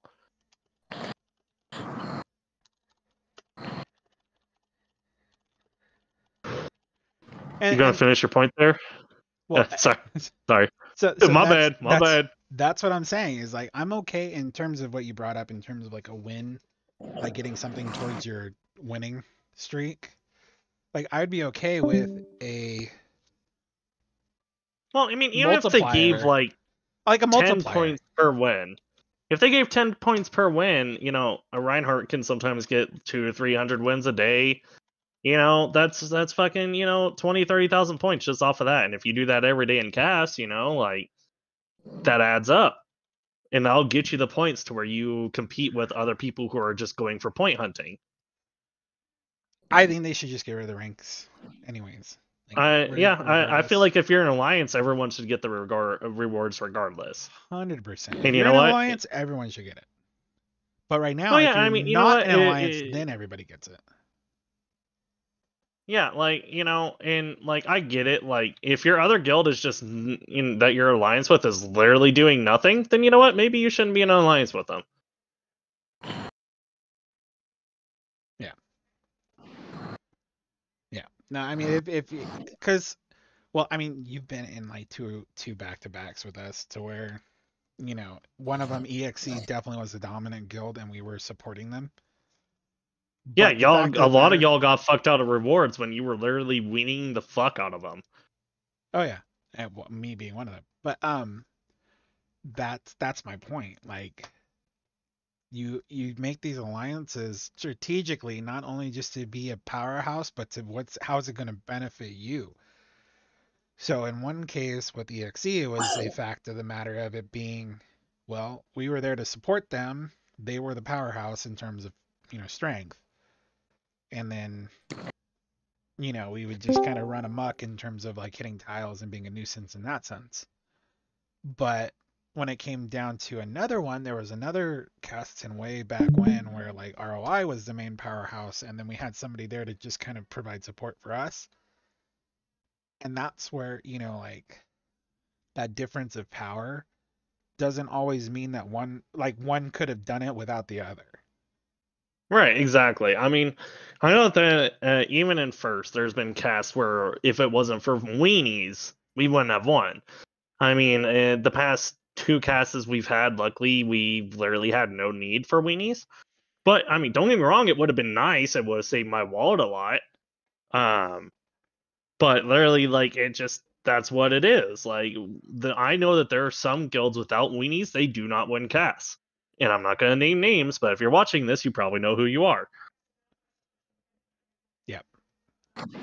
But, you know, regardless, like, there are some guilds who need weenies. And you know what? The weenies deserve rewards too. But the issue is, if they ally with that weenie guild, right, then they're literally just fully, you know, they're probably going to get half the map unless they're just, like, completely dominant, right? And so you're still splitting, you know, rewards again. Because you're not getting full rewards. Yeah. I need weenies. Oh, I know you need weenies, OnlyFans man. Of all the people that say they need weenies, this man. The man that sells pictures of his butthole for money. Yes, sir. Oh, resistance. What are we gonna do with you?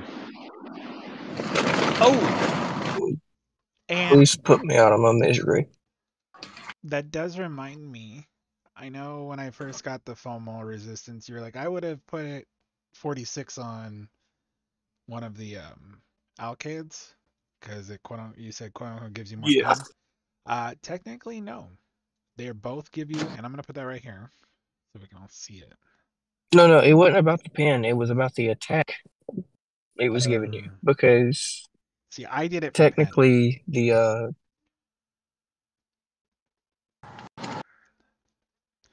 I hastily did it for the pen, formal, trying to make up for what was being lost from eating the tan lang. But in terms of FOMO versus alkade, they're both base 4%, so they both grow the same in ping. Yeah, no, he was going to be stuff attack. Just a little misunderstanding there. Yeah, that makes more sense. Because I mean, where's Formula at? You really don't grow the fucking true damage of it. So once you get it to fucking 45, if all your other weapons are 45, I'd try and push the weapons that actually give attack. Yeah, You know? I would push everything else 50 before I worry about the formal 50, to be honest. You know, it was I late mean, at that, night. I was just trying to recycle everything into it, get it back up to 45. So running formal, you have to run a dawn hole, don't you? Just to be at 100%. I am currently at, this is actually my calculation right here. 92. Actually, take the back. That was 102 with Tanling. So right now I am at, let's see if it's gonna let me do this. I don't know what you're looking at. Oh yeah, you gotta look at my stream. Hold on. Your YouTube stream? Yeah. Why is it Okay. not letting Your me do it? Discord stream's not showing shit. Yeah. Hold on, I gotta change. Come on. Change to this one. Now it'll let me change. Blurry as fuck. Is it that blurry? Yeah, I can't see any of that fucking chart. Alright, hold on.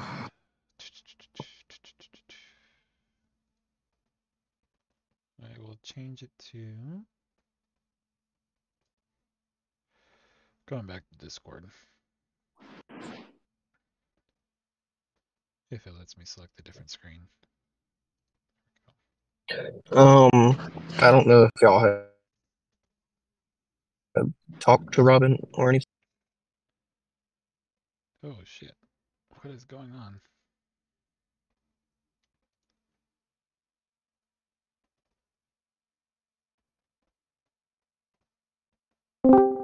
Okay, Well, welcome back. that happened. All right, so Yoda, I want to show you my mysterious warrior build real quick here, and just let you know how much dodge I already have on it with just level 30 gear. So I'll just send. I'd prefer if you didn't show it on stream, but Hold this on, is just if you don't want me to. yeah. Rumi, I want to see it. Huh? No. So here, just for the sake of argument, there you go. Resistance. So I'm at 91.4. Okay. That is. Oops. So Hold on. Well, put it this way. I didn't change the. Oh, I did. Yeah, I did. but if you look, so that's just level 30 gear, right? So I have a total of basically 600% from just the 30 gear. Then the I agree that I use gives me an extra 384. So 984 dodge right there, plus 600% awakening. I'm already at 1584 dodge on that build. Hold on, you're at 91.4 with the tan line? No, no, no. No, Change that's with that the FOMO. with the FOMO. I just didn't change it on the graph. Okay, My okay. bad. That's why I was like, what the fuck? So, but yeah, you're running the dawn hole to get to. 91. Yeah. Okay. So with And what I'm looking at here, so you have so I have 600 600, dodge. 600 just from gear. And then I have the 384 from the I agreed in my research right now, which I need to do more infantry dodge research, but that's 984. And then with the dodge awaken, which is another 600%, that'd be 1584% dodge. Just off of level 30 gear. Has been strangely successful for you. It actually has. I haven't done much testing with it. Like I did a little bit of testing in GC versus DZG, but it was full of IRAs, so that actually hurt me a lot more than it helped me. Um, and Zephs, which have a guaranteed hit skill, so again, didn't help that much. But in terms of, like, I've done testing in Sims and shit against, other comms, especially against, like, blacks and other walker comms. And unless they're, like, running full accuracy, or in terms of air, running full accuracy formation, I typically tend to get a lot of kills, and the only time they kill me is with the Gemini trigger. What force skill are you running? With Mysterious Warrior Wings. To try to get as many dual blades as I can because I have his weapon. I can't see your gear. What's your trigger rate? I need to swap out my pants for Fire Spirit pants because I literally have 0 trigger. That's why I need wings. So it's 30% with 0 and trigger you're gear. running T11 infantry. And I, even with T11 infantry, I got almost 1600% dodge with just 30 gear. Have you tried the T10 build for her? For Mysterious Warrior? Yes. 3 front slots of T10 Walker with Power Walker and Interference Field to try and knock out the fucking... I have. The issue is I don't have enough accuracy with my 30 gear. Gotcha. And the Gemini triggers weren't happening enough for, like, I was trading, but the issue is with the walkers, I actually didn't have enough dodge. And so that was between the walkers not having enough dodge and not having enough accuracy because of the 30 gear, it wasn't viable. I mean, I imagine if I got that gear up to, like the 40-45 range and did more walker research, like, more walker dodge and shit like that, maybe. But currently with the 30 gear I have, it's not viable. Rumi, are you in game at the moment? Right now, I can be in the game. Why? I was gonna share the sim of my what I've just been running on Mysterious Warrior for the moment. Oh yeah, go ahead. Well, not to mention you need to get some shit up to 60 in terms of skill levels. Well, again, the awakening doesn't matter as much to me, to be honest. Or actually, I can just send you a screenshot, make it easy. Because at level 30, the awakening does more than the airship awakening by a lot. So, but I'm just, it's a work in progress. I literally don't have cash right now. I get it, buddy. I guess that's a different topic. I mean, did you ever find another job? Or are you still kind of floating around? Oh yeah, I start tomorrow. Oh, well, congrats. Yes, Mysterious Warrior does have that 40% chance, but if you have enough dodge, then it doesn't matter. It really doesn't. See, I was contemplating that question, like, won't T11 always... I didn't see the Mysterious Warrior part, but like 40% chance of being hit. Where does that metric comes from, like being a 40% chance of being hit? I don't it's based off the tier difference, to be honest. And I don't think it's 40%. I'm pretty sure, if I remember correctly, it's like 50 actually. But the main issue is it's really hard to have that much dodge to dodge in the first place. With T11, unless you're running pure dodge, which is exactly what my build is. I literally have all dodge gear on that shit. And I don't even have any gems on it yet. Which also could be impacting my sims a little bit, to be honest. You have no gems on that? That's literally with no gems. That's the base stats. If I put dodge gems on it, I would be, I believe, close to 1700. Oh, Remy. So yeah, like it would be a powerhouse. You need to put some gems on that, buddy. Well, the issue is I plan on swapping out the chest piece and the pants at some point. Well, then just you don't put And your highest. So you find the one that you want to put on it, but you don't put the highest one. I did that for a while too. It's where like, okay, well, this is like the second or third best one. I'm okay losing this one. And when I get to the gear that I really want, then I'll put the highest one that I have.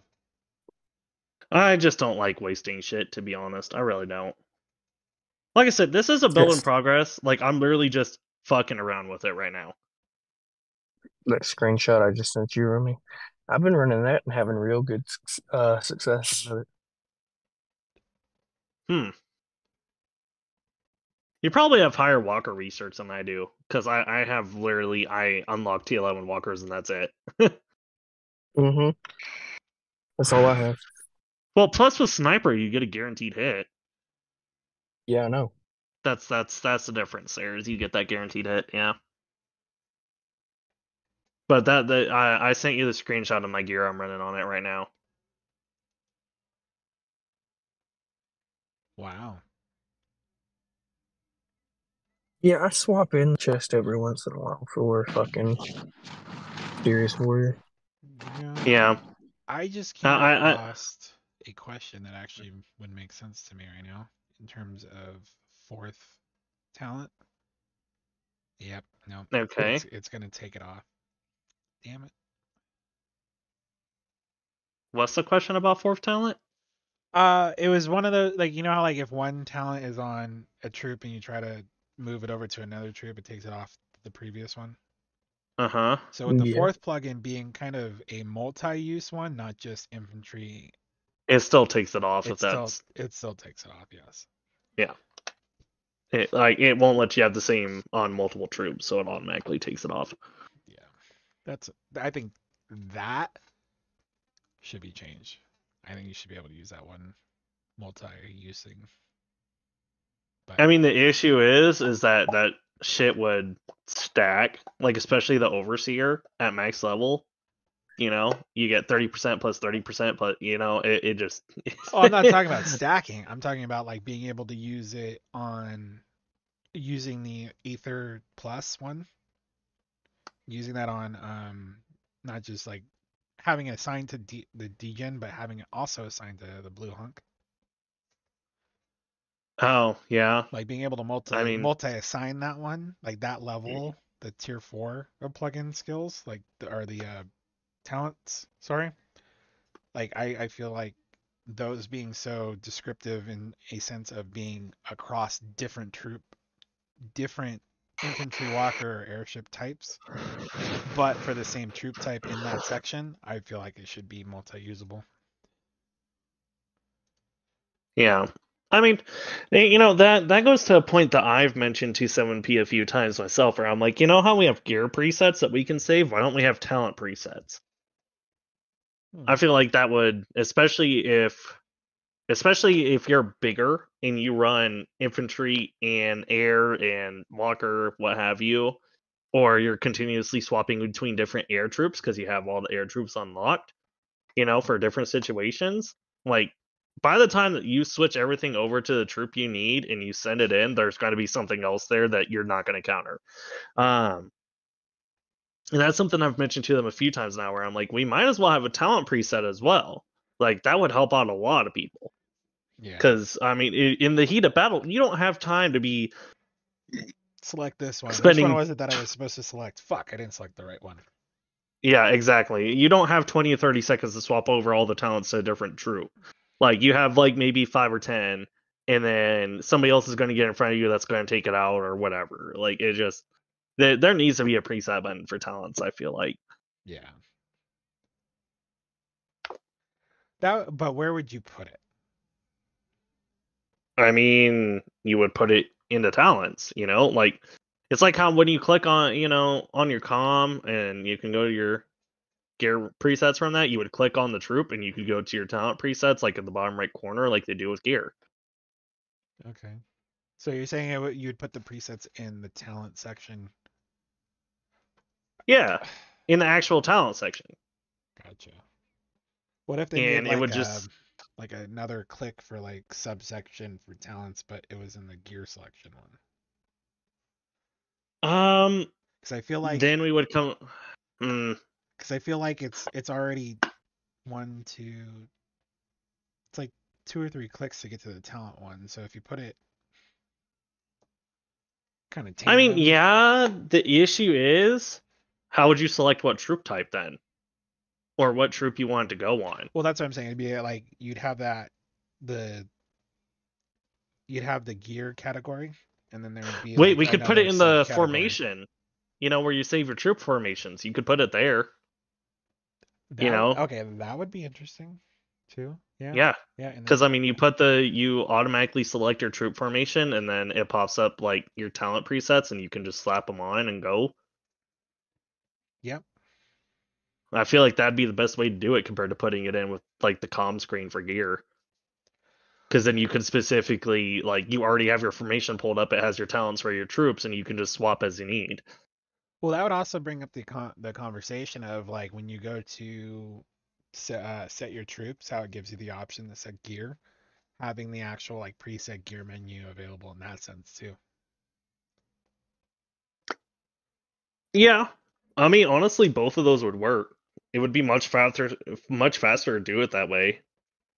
Either way, if you put both of them there, that's still faster than you're having to go to your arc, then you click on the comm, then you have to click on the equipment button, then you click on the gear, and then you exit out of that, and then you go select your formation. If they put everything at the same time where you pick your comm, then you can select the gear you want on it, and then you do your troop formation, then your talents. That's going to be much faster than doing all those individually. Yeah. 7P, take notes. Take some notes. Get your notepad out. Do something with your We're giving you decent ideas here. I say decent because I can already feel that otters breathing down my back.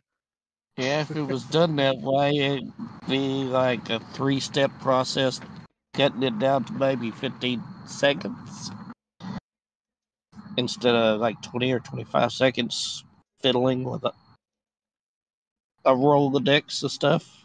Well, I mean, like taking a look at it, since it wasn't on, let me just share my screen. Let me try to share that again here. See if it dies. Okay. So, you select your troop. You have a choice between formation and then you can't okay. So it does have the saved equipment there already. I thought this was to pick your never mind. Huh.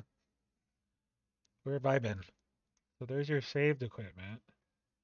But if they added a third button for talent too. It would make it so much more efficient. I know most of the bigs in my guild complain about it because they're constantly swapping troops, swapping commanders, so on and so forth. I don't see it happening in the saved formation. Well, no, I mean it's not in the actual saved formation. Right What here, I though, was right? talking, yeah, I was talking about once you add, so you click whatever formation you want, and then it puts it in there, and then in the bottom right corner, after you do that, before you click the send button, there's a fucking talent formation button that you can click and equip on your troops.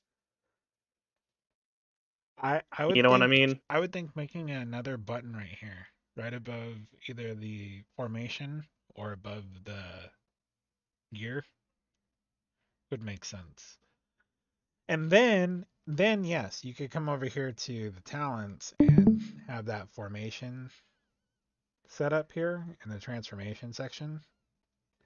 Like Mm-hmm. whatever you save here, like Yeah. just making it And then pretty. that way, when they go in your formation, you can select to have them automatically put on. Yeah, and then having it right here, this is where it makes sense. Yeah. Talents. Have it right above the form. Yeah, put it right above the formation button, like on the left. Yeah. Yeah, just take out the deal that says capacity. You don't need that damn little thing. Take it out of her, put it right above the formation. That Get your that's what I auto just did. deploy and then hit that button and bam, you're set. Yeah, put it right above the formation button. That'd be the perfect place to put it. And that way, it's a one-stop shop. You're not having to waste, a shit ton of time trying to figure your shit out, because by the time you do, you're going to send and there's already somebody else you're going to have to face because somebody got in front of you or more people got in the line, so on and so forth. 100%. That would but here's the other thing though. How would you structure it? Because hypothetically, like, with this one I have 2 different types. This one I have 4 So different. right, go just for shits and giggles, go ahead and load that 2-type formation, right? Just click load, right? So now it would pop up for the talent button in the top left, right?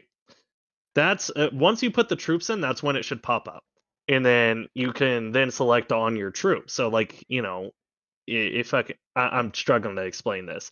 So you would click the button and then it would pop up the options for both. And what you would do is you would just select, because it would pop up for either gen and origin, and you would just select each one and you could put in a preset talent that you wanted and then just hit confirm and it goes.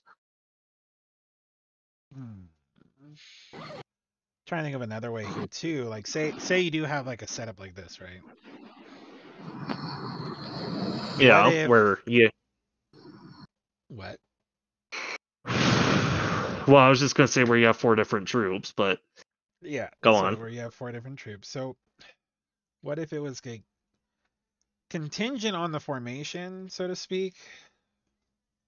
I'm trying to think of like how to make that easily clickable to where you're only selecting what you want. Like say it was like this, but in a save point, Yeah, that's kind of so. Yeah, if you go to the like formation where you had it loaded, like so somewhere whenever here you there's like pop, a formation save point for like this is what I want all these ones to have, and to where like you go into your formations, but you can save like the talents to that formation.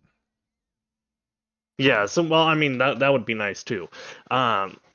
My thought process was, so you know how it has the screen where once you select your formation, it has all your troops.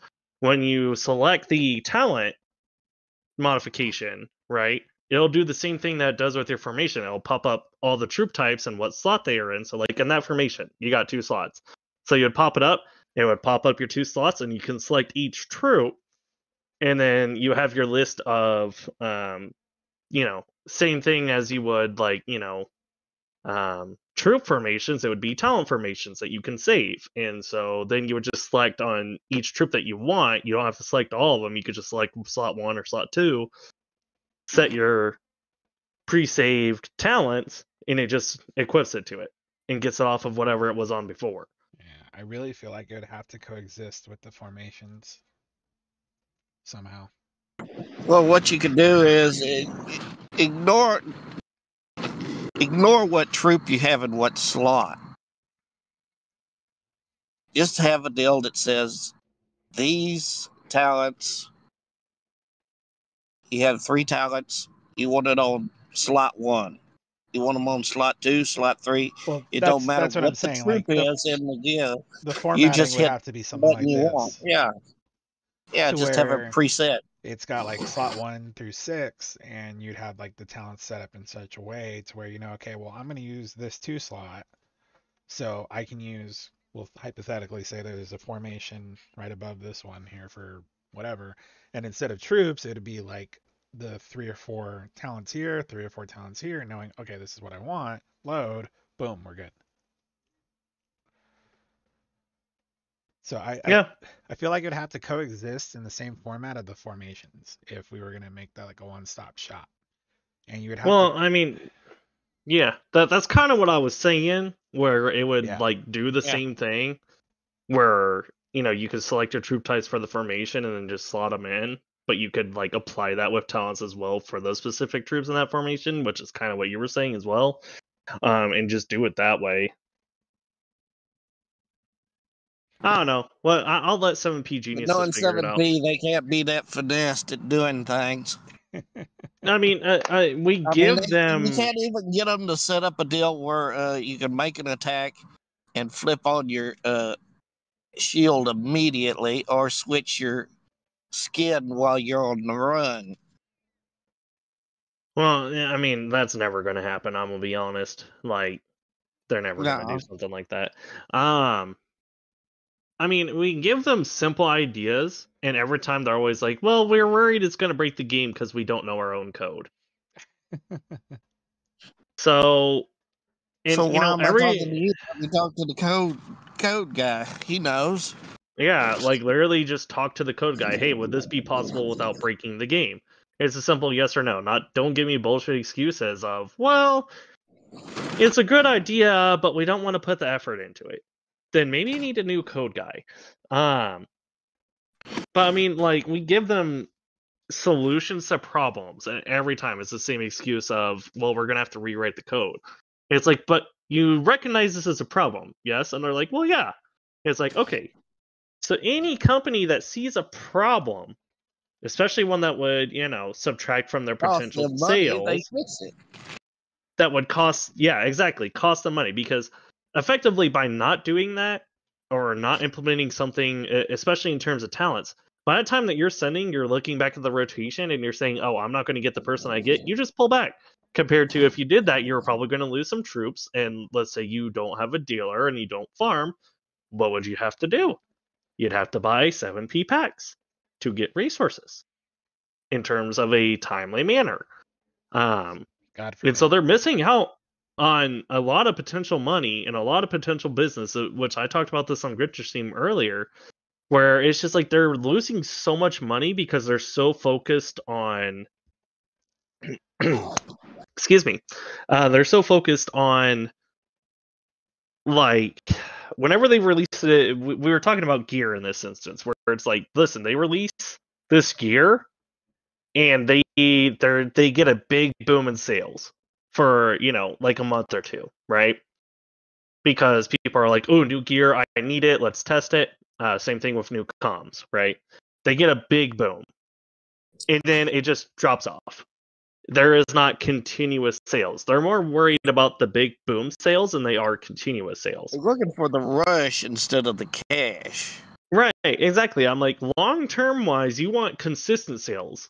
That's going to get you more money overall. Like, yes, getting big sales where you have like a, $600,000-$700,000 month, fantastic.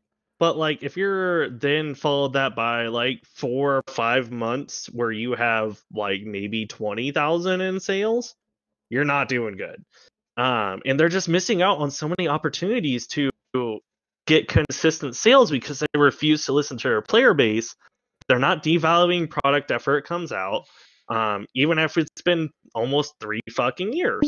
And I mean, feasibly speaking, if they devalued like Alcade, if they dropped it to, I mean, you can get it cheap in some events now. But if they just overall devalued it to like 500, you know how many like, mid-level to low-level spenders are going to be like, okay, I'd drop 500 for that. Or some of these other comms or gear, like again, this goes back to the point of why the fuck is the new gear $2,000? If they dropped that to 1,000, they would have made a lot more sales. I'm gonna be honest. Like, I would spend $1,000 for some of the new gear that came out, but 2,000, like, unless you're a super whale, you're typically not getting it because it's just not worth it. Yeah, essentially they're trying to get a whale to pay $3,000 for something. But if they go over here to the slots and set up the slots right, they get that 3,000 out of 6 or 7 people in less than a few seconds. Yeah, because people are more willing to drop the 500 than they are dropping 2,000. Most people don't have 2,000 just laying around that they can spend on a fucking mobile game. I certainly don't. Yeah, I mean, I fucking don't. It took me damn near the entire year to get a Sunraven set, and I got mine mostly for free from Cass. How long should they wait to drop prices, though? Because what's gonna be the good time frame where? Let's talk about the original price in general. So the original price in general, in my opinion, shouldn't be $2,000 for a fictitious game. No, that's ludicrous. Like, I know, I've mentioned this a few times, I think, maybe, where I play like this Pokemon Go like game, but it's an off-brand company. You spend $100, you gain, and keep in mind, like typically the highest power in those games, at least like right now, is like 3 mil. You drop $100, you're getting a Pokemon that's immediately going to bump you up like to a new level. You're getting a shit ton of diamonds. You're typically going up, anywhere from 100,000 to 200,000 in terms of quote unquote combat power. Which again, the highest player in the game right now is 3 mil. So put 2 and 2 together, right? You've already bumped yourself up to a new letter in the game. And you get a shit ton of diamonds. You get a shit ton of stuff that will help you promote your quote unquote Pokemon. And it overall helps you a shit ton. And they give free diamonds and shit away all the time. Like you're typically getting anywhere from like 300 to 600 diamonds a day for free. They also have this monthly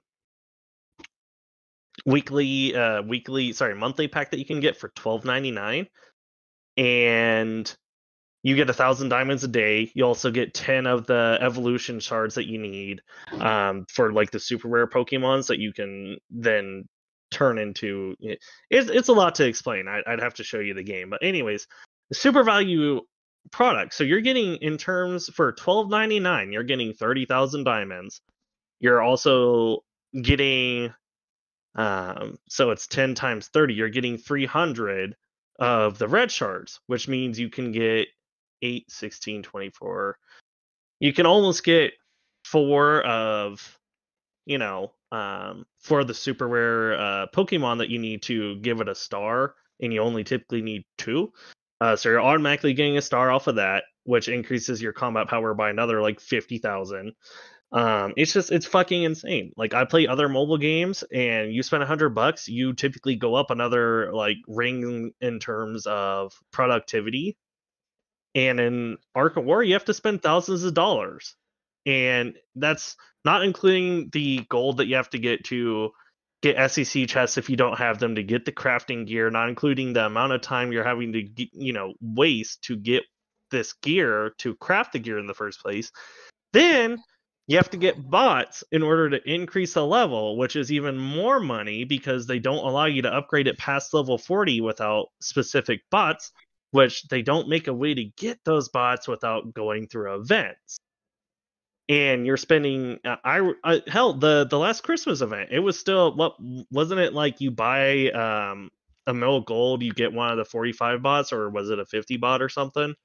It's 45. Yeah. No, it was no. I don't remember those even being in there. No, it was underneath the fucking Santa Claus. Huh. I can't remember. I think you get a 45 bot. It would have been a 45. Yeah, you're buying 1 million gold, which, that's 10,000 fucking dollars worth of packs. 10,000. Oh, you're talking about gold buy. Okay. Yeah. I thought you meant like 10,000 pack. Then yeah, no. It would have been a 50. It would have been a 50. Like yeah, but $10,000.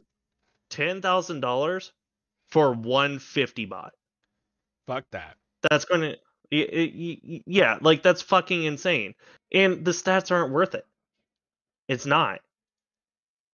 So 7P needs to do a serious reevaluation of their game, because that's fucking bullshit. If I was a new player, and keep in mind, when I joined in, level 30 was the highest like you could get, and like they had bots to where you could get it for free, and you weren't spending tens of thousands of dollars. But with the 50 gear, which they've even said like that's the max we're going to get, which good on them, but there's no way to feasibly get it without spending thousands of dollars, assuming you get it through means. Have y'all talked about the update yet? What update? Go to the game. They're releasing an infantry comm with a new core skill, and they fixed the mechanics for weenies. You have to have a low level capital to attack a higher level capital. Let's go! They listened. I'm hoping that means you can't have a level 1 capital and attack a level 3 capital though. No, I think you have to have the previous. Yeah, that's what I'm hoping. I'm hoping it's you got to have a level 2 to attack a level 3, and then you got to have a level 3 to attack a level 4. And I hope that works with the fucking border as well. Yoda scrolling all the way down. It's probably. I know where it is. I'm I'm not. getting rid of all the Now new. only guilds that have low level capitals can attack Go down, Yoda. Go down, Yoda. It's in the new version. New version right there. Oh, You scrolled past it, buddy. It's above it St. says new Patrick. version. There you go. and an infantry commander, Matt, who has a core skill. So this is the new. This is the new god. So It's this an is- infantry. So this is the Zex of imagery. Yeah. Although they half listened to our weenie problem. That doesn't specify anything about gates. All right. So I Yeah, think but it doesn't do me a damn bit of good. With It- eight, well, eight don't- servers playing at the same time, a low level being able to go up to the next level of a capital. Whew. And Yeah, that was but- fine in the first cast, but not now. Well, here. No, Let me put it and- this way: the weenies are still going to be a problem because yeah, in gates. in the higher level of things, because if you do ally with another guild, they're more than likely going to have a level 1 capital on their side of their Cassiton, and then it can still. And I'm saying this from the example of ROI EXE from that one Cassiton way back when, to where ROI would not have been Obviously. affected by sending weenies. So it kind of combats it. It's like a 50-50. They like half-assed combated it. And I feel like that's a really good way to kind of go about it. But at the same time, we don't know if low-level capitals to attack. Well, a yeah, I mean, higher if you level own capital- half the map, you can give a level 1 cap. And it's just, again, they half listened. Yeah. The It main is a issue wasn't the 50% cap listen. battles. It wasn't. It honestly It was really the wasn't gate the cap battle. battles. It was the gate battles. That's where the issue was. I mean, they weren't really using weenies and caps. They were using it in gates to hold people back, and so they half listened to the issue. And even then, if it is where they could own a level 1 capital and smack Senecan, like for weenie support, they didn't really fix the issue, because by the time you get to Senecan, typically one guild owns half the map. They can afford to give up a level 1 cap in order to get the weenies. Yep. Although So it just changes the they would strategy. have to. Yeah, I was about to say it makes it to where once you get to zone 3 and you get into zone 4, then that's when you send your weenie guild to zone 1. They take it and then they have to move the fort all the way back up, which takes like a day or two. So like, it's not that big of a difference. Assuming that's the case, assuming it's where if you even own a level 1 cap, you can attack in weenie Senecan or like a level 3. I feel like it needs to be in order to weenie in that zone, you have to own at least the previous zone's capital. That way, like they would have to own a level 3 cap in order to weenie in, let's say, Senecan, or they would have to own a level 2 to weenie in zone 3. So they half-assed this. So how would you incorporate that for like the gates? Like, it's very possible though, like I was saying, it was very possible that you still have to have a level 1 to attack a gate. Or, like the higher end gates. Does that make sense? Yeah, no, that would be. that would make the most sense. You have to own the previous cap in order to attack the gate. But the issue is they completely left gates out of it. It's only for capitals. So that's the See, but issue. it wouldn't necessarily be fair to only have one ability. So in my opinion, it wouldn't necessarily be fair for if you have a cap, that's the only person or that's the only guild that's allowed to attack a gate. Well, the gate battle for the start of it is before the capital Yeah. in your zone 1. So I don't know how Correct. that would work. Well, I mean, it's not. It's everyone that is in that zone attacks the gate. Is what I'm saying. Like in zone 2, you have the cap, right? If you get the cap, you get the gate. In order for, let's say, whoever your opponent is in the other slot, assuming you have another opponent, they wouldn't be able to technically attack the gate. Which, yes, is a little unfair, but it forces them to fight for the capital instead, right? If everybody in that zone can attack the gate, though, that really doesn't fix the issue. It doesn't fix the weenie problem. So I get what you're saying where it would be unfair, but at the same point, I also see where it's invoking potentially more attack. Because if you lost the zone 2 cap first, it's only right that whoever got the zone 2 cap gets to keep the gate until you steal the cap. Because, I mean, otherwise you're just going to yoink it out when nobody's watching, which, you know, is part of the cash strat, of course, especially if you're a low-level guild. But the main issue would then be weenies. Both sides could use weenies in the gate, But when even if they don't own the cap. But then, even though this already happens, but even more so, this would happen in the sense of being completely locked out of season 1, so you wouldn't have any chance whatsoever to get to the higher monsters, higher. I mean, most of the tiles. time, if you lose the zone 2 cap, you're not getting into zone 4 anyways. Let's be honest. But let's take it this far, okay? So before South is able to attack North or vice versa, the potential to get at least one arc into the final zone, so you can, you know, member call into that zone, is a lot better still, and before it goes into, you know, 100% anarchy and North can hit South, South can hit North. Well, let me put it this way. As Resistance did mention, gate fights happen before the cap, right? So it's not that they don't have a chance to not get into the next zone. If they lose the gate and then still don't get the zone 2 cap in this instance, let's just say hypothetically, they're typically going to get locked out no matter what, right? So there is a chance to get that gate, get into zone 3, so on and so forth, without needing the cap, because the gate fights are always before the capital fights. Right. So there's a chance that they're not locked out. They have a chance to fight for the gate. Question too. So if you were going to limit it to whoever owns the cap can fight the gate, hypothetically, is that going to be the guild that owns the cap, or is it going to be the server from the guild? It would have to be the guild in order to kill the weenie issue. Because right now, if the one guild from the server opens up the gate, then anybody from the server can go through that gate. Well, it's not that they can't go through the gate, it's that they can't attack the gate. Okay. Is what we're asking for. So they can still, like, if your guild, your server can still go to zone 4 if you get to zone 4. What we're asking for is to get rid of other guilds being able, let me specify, other guilds from the same guild on guild, no others. Correct.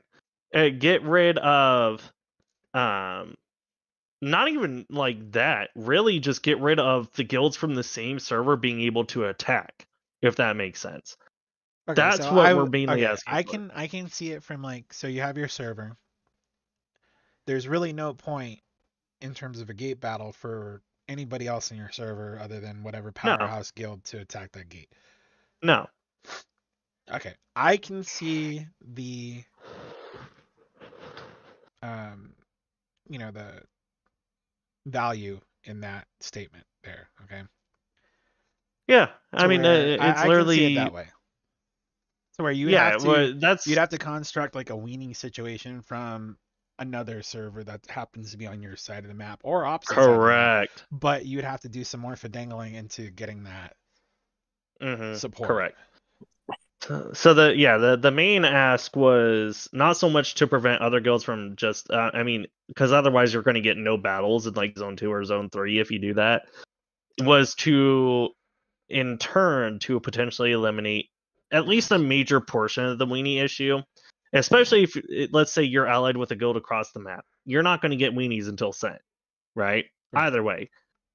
But if you're both allied on the same area, theoretically speaking, you could still weenie. But it would cut down on the mass amount of weenies. Let's say, for example, not trying to shit on EXE here before anyone comes at me. I'm just using this as an example. 780, right?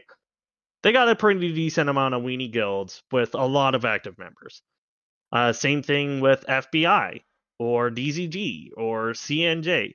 They have typically at least one or two, if not 3 or 4 weenie guilds, specifically for that purpose, right? Right. And I'll openly admit too, ROI had at least two guilds that were specifically for weenies. Yeah, exactly. And it's mostly people's alts. Typically after the first one, once you get not that we support alternate use of arcs, but I mean after you get that first, because normally you have a training guild, and then that's when you start getting into weenies. When you reach that 3rd guild, 4th guild point, whatever. But with specifically, in order to cut out at least one server just being able to spam 3 or 4 guilds of weenies, to make it to where at most you're getting 1 guild of weenies. Right. And well, that's the other thing too. So this is the other argument that I felt was very much necessary for Cassiton. If you align yourself with another server, guild, whatever, if I own the gate and you're my allied, like official allied, because you both have to like negate that ally, you know what I mean? Yeah, you shouldn't be able to attack. Well, one, you shouldn't be able to attack each other. 2, if I own the gate, you should be able to go through the gate. Or vice versa. Does that make sense? Yeah. None of this I want to ask this, right? trading off handshake thing. Like, if I own the gate, you should be able to go through the gate. Because we've aligned ourselves. We're allies now. We are the same guild, essentially, for this moment. The goals are the same. If I own the cap, you own the cap, which is how it's structured. If, in a sense, if well, I mean, the same thing. If I own the gate, you should own the border. Or, yeah, they, I get what you're saying. Yeah. Because that does cause its own discord in trying to like, well, we want to get people into the 4th, but if we try to switch now, we won't be able to switch later, and then if we switch now, you might lose it, so you're fucked. Yeah. Yeah, no, I agree. They should be able to move between. The only issue I could see with that is weenies, again, which I think is what they're trying to cut down on. In like other zones to give potentially the smaller guilds a quote unquote chance. But yeah, so the main point of what we were asking for isn't, hey, make it to where other servers can't attack the gates, but make it to where people from your own server cannot just weenie the fuck out of your gate or cap. Which is why it's like, if you own cap 1, gate 1, cap 2, gate 2. So you know how fucked up this would be too? I'm gonna throw this out there and be like, fuck you. All right, because I'm sure somewhere somebody would do it. So, let me put this. I'm gonna throw this curveball at you, okay? So you're saying that, server 780, anybody on that server, they can't provide, quote unquote weenie support to a gate that, or border that, whatever powerhouse guild in terms of this one, EXE, would be able to, or holds in that moment. Okay. So who's to say? Okay. Because I think you're able to see everybody that's going to be on your Cassiton, right? Before it starts? Typically 24 hours before. Okay, so you got 24-hour time frame to go and throw at least one arc over to another server, start a guild, throw all your other arcs into that, or weenie arcs into that guild. And now you have a weenie arc into that, maybe like 1 or 2 potentially, just to kind of get you over the border. I mean, that's fine, but that's a lot more work. Somebody, I get what you're saying. I guarantee you. And you know what? That would be okay with me if they're willing to waste, at least 80 jump to do that and take the time to build up the fort, because they're going to have to build another fort in the cast in order to do that, right? And waste resources to do that just to weenie, you know what? Go for it. I feel like if they did what we actually wanted, weenie guilds are going to be no more. And that's going to be like, well, what is our purpose? We have no purpose. We're not we get, nothing from CAS, and GC we're a weenie guild. We're not really doing that well. So we're not getting GC rewards either, right? I feel like, and this is going to be a hot take before somebody comes at me. This is going to be a hot take. I'm going to just say it right now. Right now, we don't really have a lot of middle ground in terms of guilds. And I feel most can agree with that. It's either you're a kind of lower guild. Yeah, you're either exactly. You're either in a top guild or you're in a low guild. There is like very few quote unquote medium guilds. Like if you looked at the top 32 and this last one, like it was fucked. Like in the last GC, like it was insane.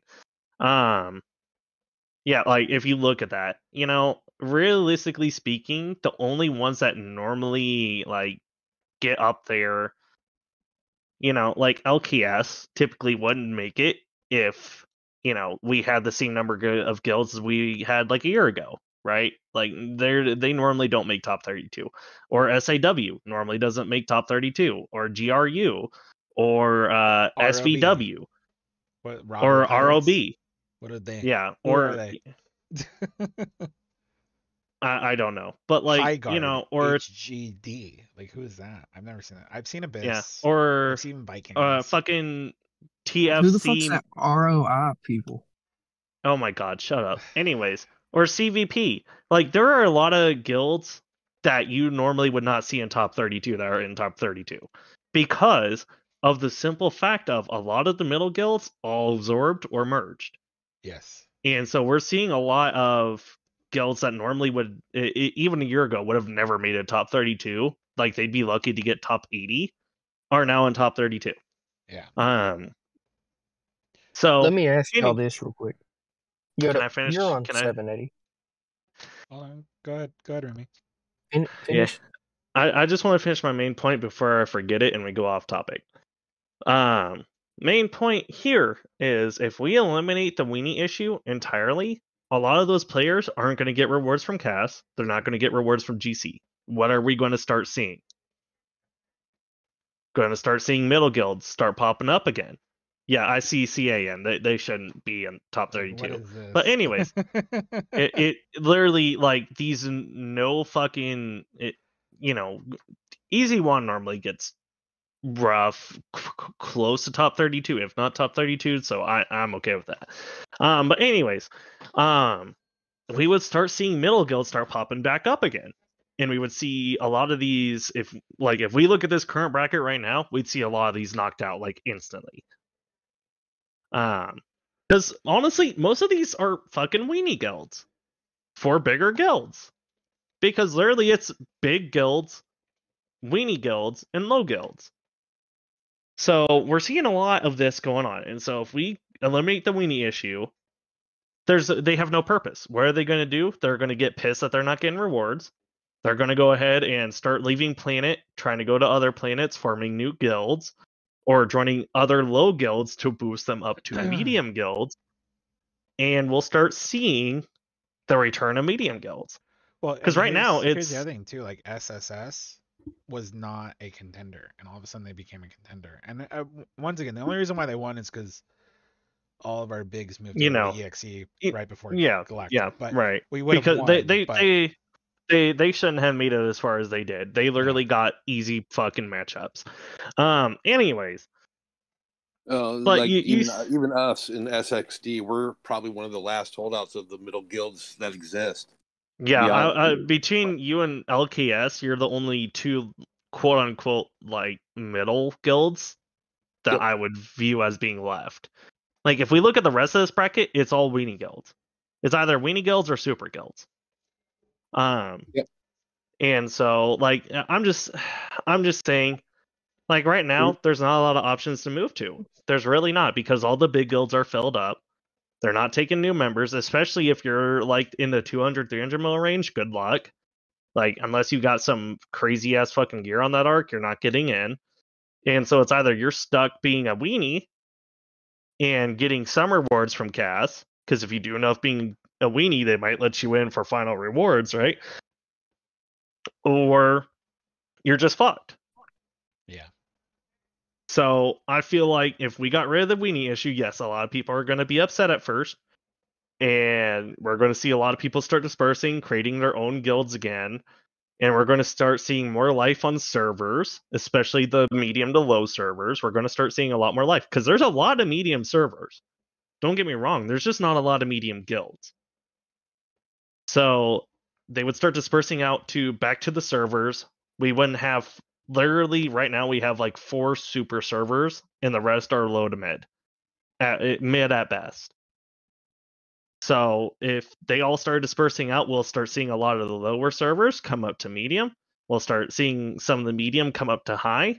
And the super servers, like, I mean, they're probably going to say the same, to be honest with you. But it would create a lot more versatility, and it would create a lot more competition across multiple servers that currently have no competition. Because, let's be honest, most of the servers are dead right now, because of the simple fact that everyone's in a super fucking guild, or they all converge for like Cass or GC for a super guild, so they just all leave planet, and the server just dies, and everyone that gets left behind gets fucked. Yep. 100%. So unless anyone has anything else to say about that, like, I feel like getting rid of the weenie issue would solve the server issue at least a little bit. It would also solve the GC issue. Like in versus GC, we only faced super guilds twice. The rest of them were just bullshit. Like, it wasn't even close to a competition. So, you know, I'm just saying, like, I feel like it would help bring up some of that competitive, because realistically speaking, like, if you're in a super guild, you're typically getting top 4 at the end of GC no matter what, and otherwise you're just hoping to be in top 32. I would I say just at least top 8. yeah, I mean, top 8, yeah. because I mean, like anybody Yeah, in I'd say top 8. this section of the bracket, like they have players. The players are there. They just probably got outplayed. Yeah, literally that's what it Sorry, was. this one. Sorry, this bracket right here. But yeah, that's what I'm saying. Like, in, you know, if we look at TMB, they have, I believe they have 3 weenie guilds right now. If they were to fix the weenie issue, boom, that's a shit ton of players, especially Western players, mind you, who are already wanting to leave. That's a shit ton of Western players coming back into our market. Because right now, recruiting's at a dead still. Like, most of the guilds have been merged up or put into, you know, training guilds or weenie guilds at this point. Like, the recruiting market is non-existent.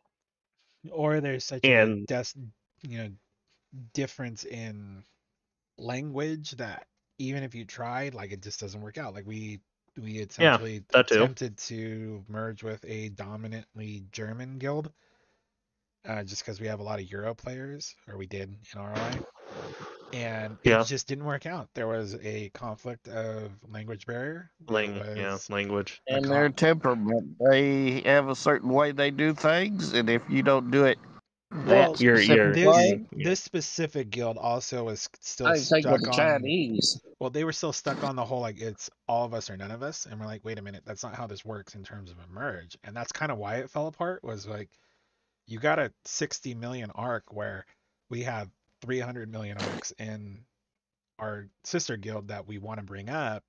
Your 60 million should go over to the sister so we can bring up the 300. But they're like, no, fuck you, it's all of us or none. I'm like, well, then I guess it's none of you.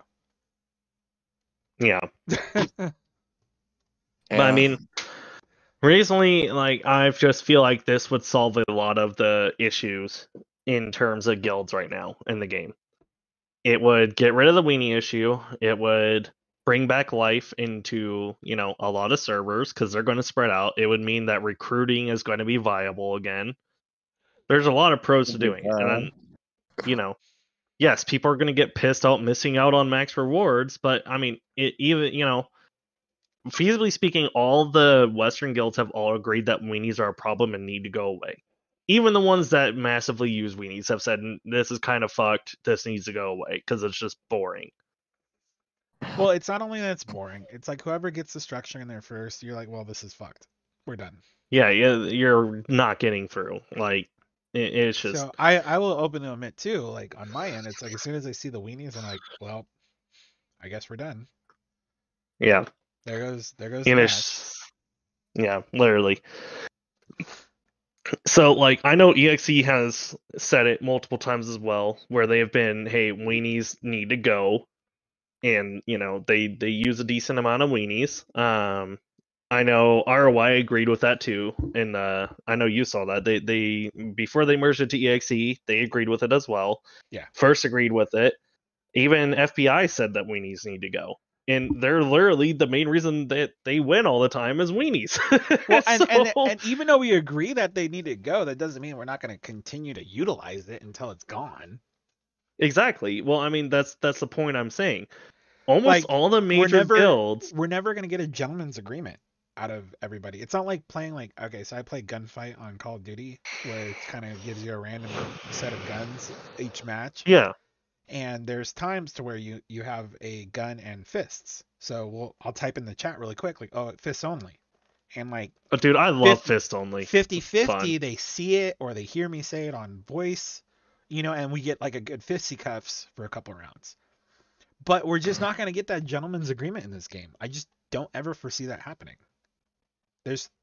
For what little rewards we get, there's so much on the line for it. There's no reason for anybody to give any kind of concession to that. Yeah. I want to know about this, right? Yoda, you're in EXE server, right? Yeah. Can you go to your server wall thing? The server power sphere. I'll send to that to you separately. I'm not gonna post that right now. Don't do that on stream. Yeah, I'm not. PPP is on that server, right? Yes. Yeah, PPP is on that server. Yes, and they're in top 32 as well.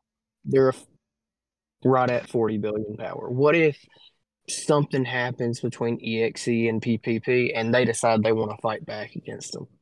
How does that work if it's later in cast and we're trying to come into Zone 1, PPP is trying to take Zone 1 wall, then EXE is hitting Zone 1 as well? How is that going to work? Well, the whole point of Cassiton is to bring a server together. So even if you don't like somebody in your server, the whole point of Cassiton is like, okay, for these 30 days, we're frenemies. So I understand where you're going with that, but at the same time, that like goes against the whole concept of what Cassiton's supposed to be. Right, and I mean, even then, typically, and this is from my multiple casts, typically whoever is like the planet like owner guild, like they'll reach out and say, hey, do you want an alliance? We need an alliance for cast, and then that guild will send over their fighters to the main guild. Yes. And then they'll send whatever, like their lower power players to the alliance guild. And so they'll get all the biggest fighters in the main guild in order to achieve this alliance for Cassidy. So it leaves little to no opportunity to suddenly do that. Let's say they got pissed or whatever.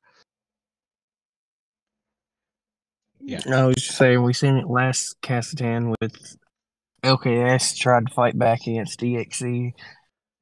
That didn't go well. We lost FTW last cast. I mean, they didn't do shit. They didn't do shit. They didn't fight back or anything, but we still... Well, no, they were trying to fight back. They were fighting us in caps and gates, and they just lost horribly. I just never caught those battles, I guess. No, you didn't. But I mean, feasibly speaking, typically a sister guild is not going to stand a very good chance against the main guild. Typically, and if they do, you probably need to reevaluate your main guild, is what I'm going to say about that. I 100% agree. I mean, there's a reason why there's Yeah, I know, but when parent you get guild and the sister 240, guild. when you get 240 bill guilds fighting against 180 mil, what are they, 100 bill now? Guild, it kind of evens itself out power wise. Again, Well, yeah, but I that goes mean, into the semantics of who's the main fighters, who's actually participating, what are they bringing to the table in that participation to actually be a nuisance to where you could have a 1 point whatever billion guild as a whole, but because the mother guild has a 3 billion arc on its own, right. they're enough to defeat everybody in that 1.8 billion guild as a whole. Right, and I see what you're also saying, resistance, but like again, that goes into the concept. In order for them to attack the gate, they have to own the cap, which is going back to the main point. So yes, like let's say in this instance it was first versus EXE and PPP was acting up and we backed EXE to zone 1, which I don't think would happen, but hypothetically speaking, right? We backed them all I the way was to just zone using 1. that example because we have both of us here. Right, and I'm going to go with it. So this is hypothetically speaking. We backed them down to zone 1, and PPP got pissed for whatever reason, even though I'm pretty sure it's owned by one of the people in the council, so I doubt that they would quote unquote revolt anyways. But feasibly speaking, so in order for PPP to in turn help us, if they really wanted to fuck EXE in the way that you're talking about, they would have to own the zone 1 cap. Which, if EXE was pushed to zone 1, there's no way PPP is getting it. And so, reasonably speaking, PPP could only help us with the zone 1 cap, which is going to be in the last week of cast. So by that point, it's really not going to have an impact. Exactly. And even then, at that point, like losing the cap 1 isn't the biggest deal in the world usually. If you're aligned correctly with another guild. Okay, we'll take it back to last cast then. TNB recruited LKS to fight EXE. I think it was TNB.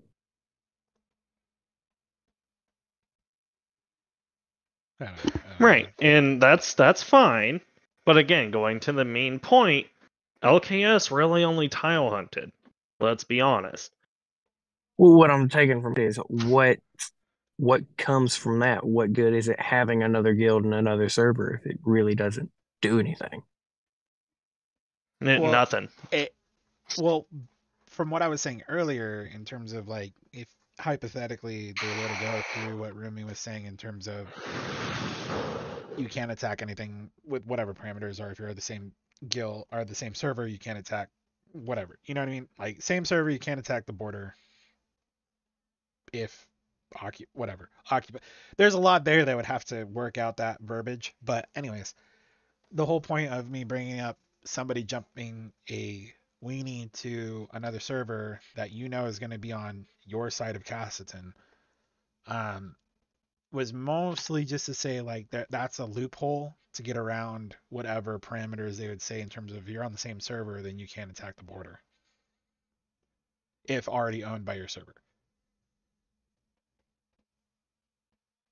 Which would also negate anything else from that fact of matter of being helped to a enemy server, because if you can't attack if that play was in, if that verbiage was in there, to where you wouldn't be helpful to any outside server to that extent because you can't attack it anyways and you can't forfeit it. So yeah, it would cut weenies out entirely, no matter what. Like, again, the only weenies you would get is potentially from your ally, and that's if they own the cap.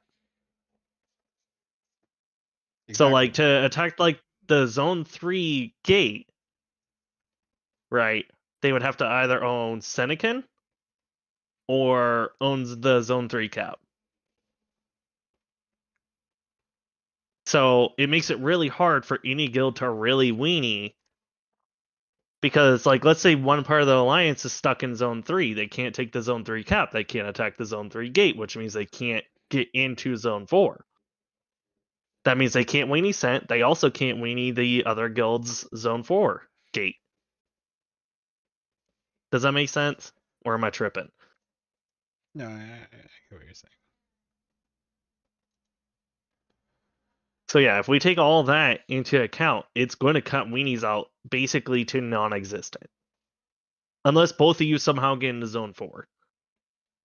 Yeah. Which is going to be hard because if you own Scent, they can't attack your zone 4 gate. And if you own the zone 3 cap, they can't attack your zone 4 gate. So that means you're not having to worry about your gate on the other side, and you're not having to worry about weenies from either side, because neither of them can attack the gate. And they can't defend each other's gate like that. Exactly. Does that kind of touch on what you were talking about there, Resistance? Yeah. Well, boys, it is a work night, so I am going to call it at this point because I can't be up all night. But I was glad to hang out for a little bit and talk, as it's been a month or so since I've been able to stream, and really appreciate you guys joining, and everybody that was in chat. Thank you, Reggie, even though you were just a viewer this time. Yeah. Anybody has anything they want to say? Now's the time. Fuck you, Nebraska. Fuck you, Nebraska. Okay. I'm assuming that has something to do with March Madness. I don't know. No. Anyways, I also have to go to bed. I have to wake up in less than 8 hours. So Yeah, that sounds like a full gotta night's be sleep. up in 3. yeah, well, y'all have a good night. Yeah. But the only thing I need is 23 days to get past so I can S-Quest my DS. And 7P hold up their agreement to reset the monsters and casts. They said they do the next cast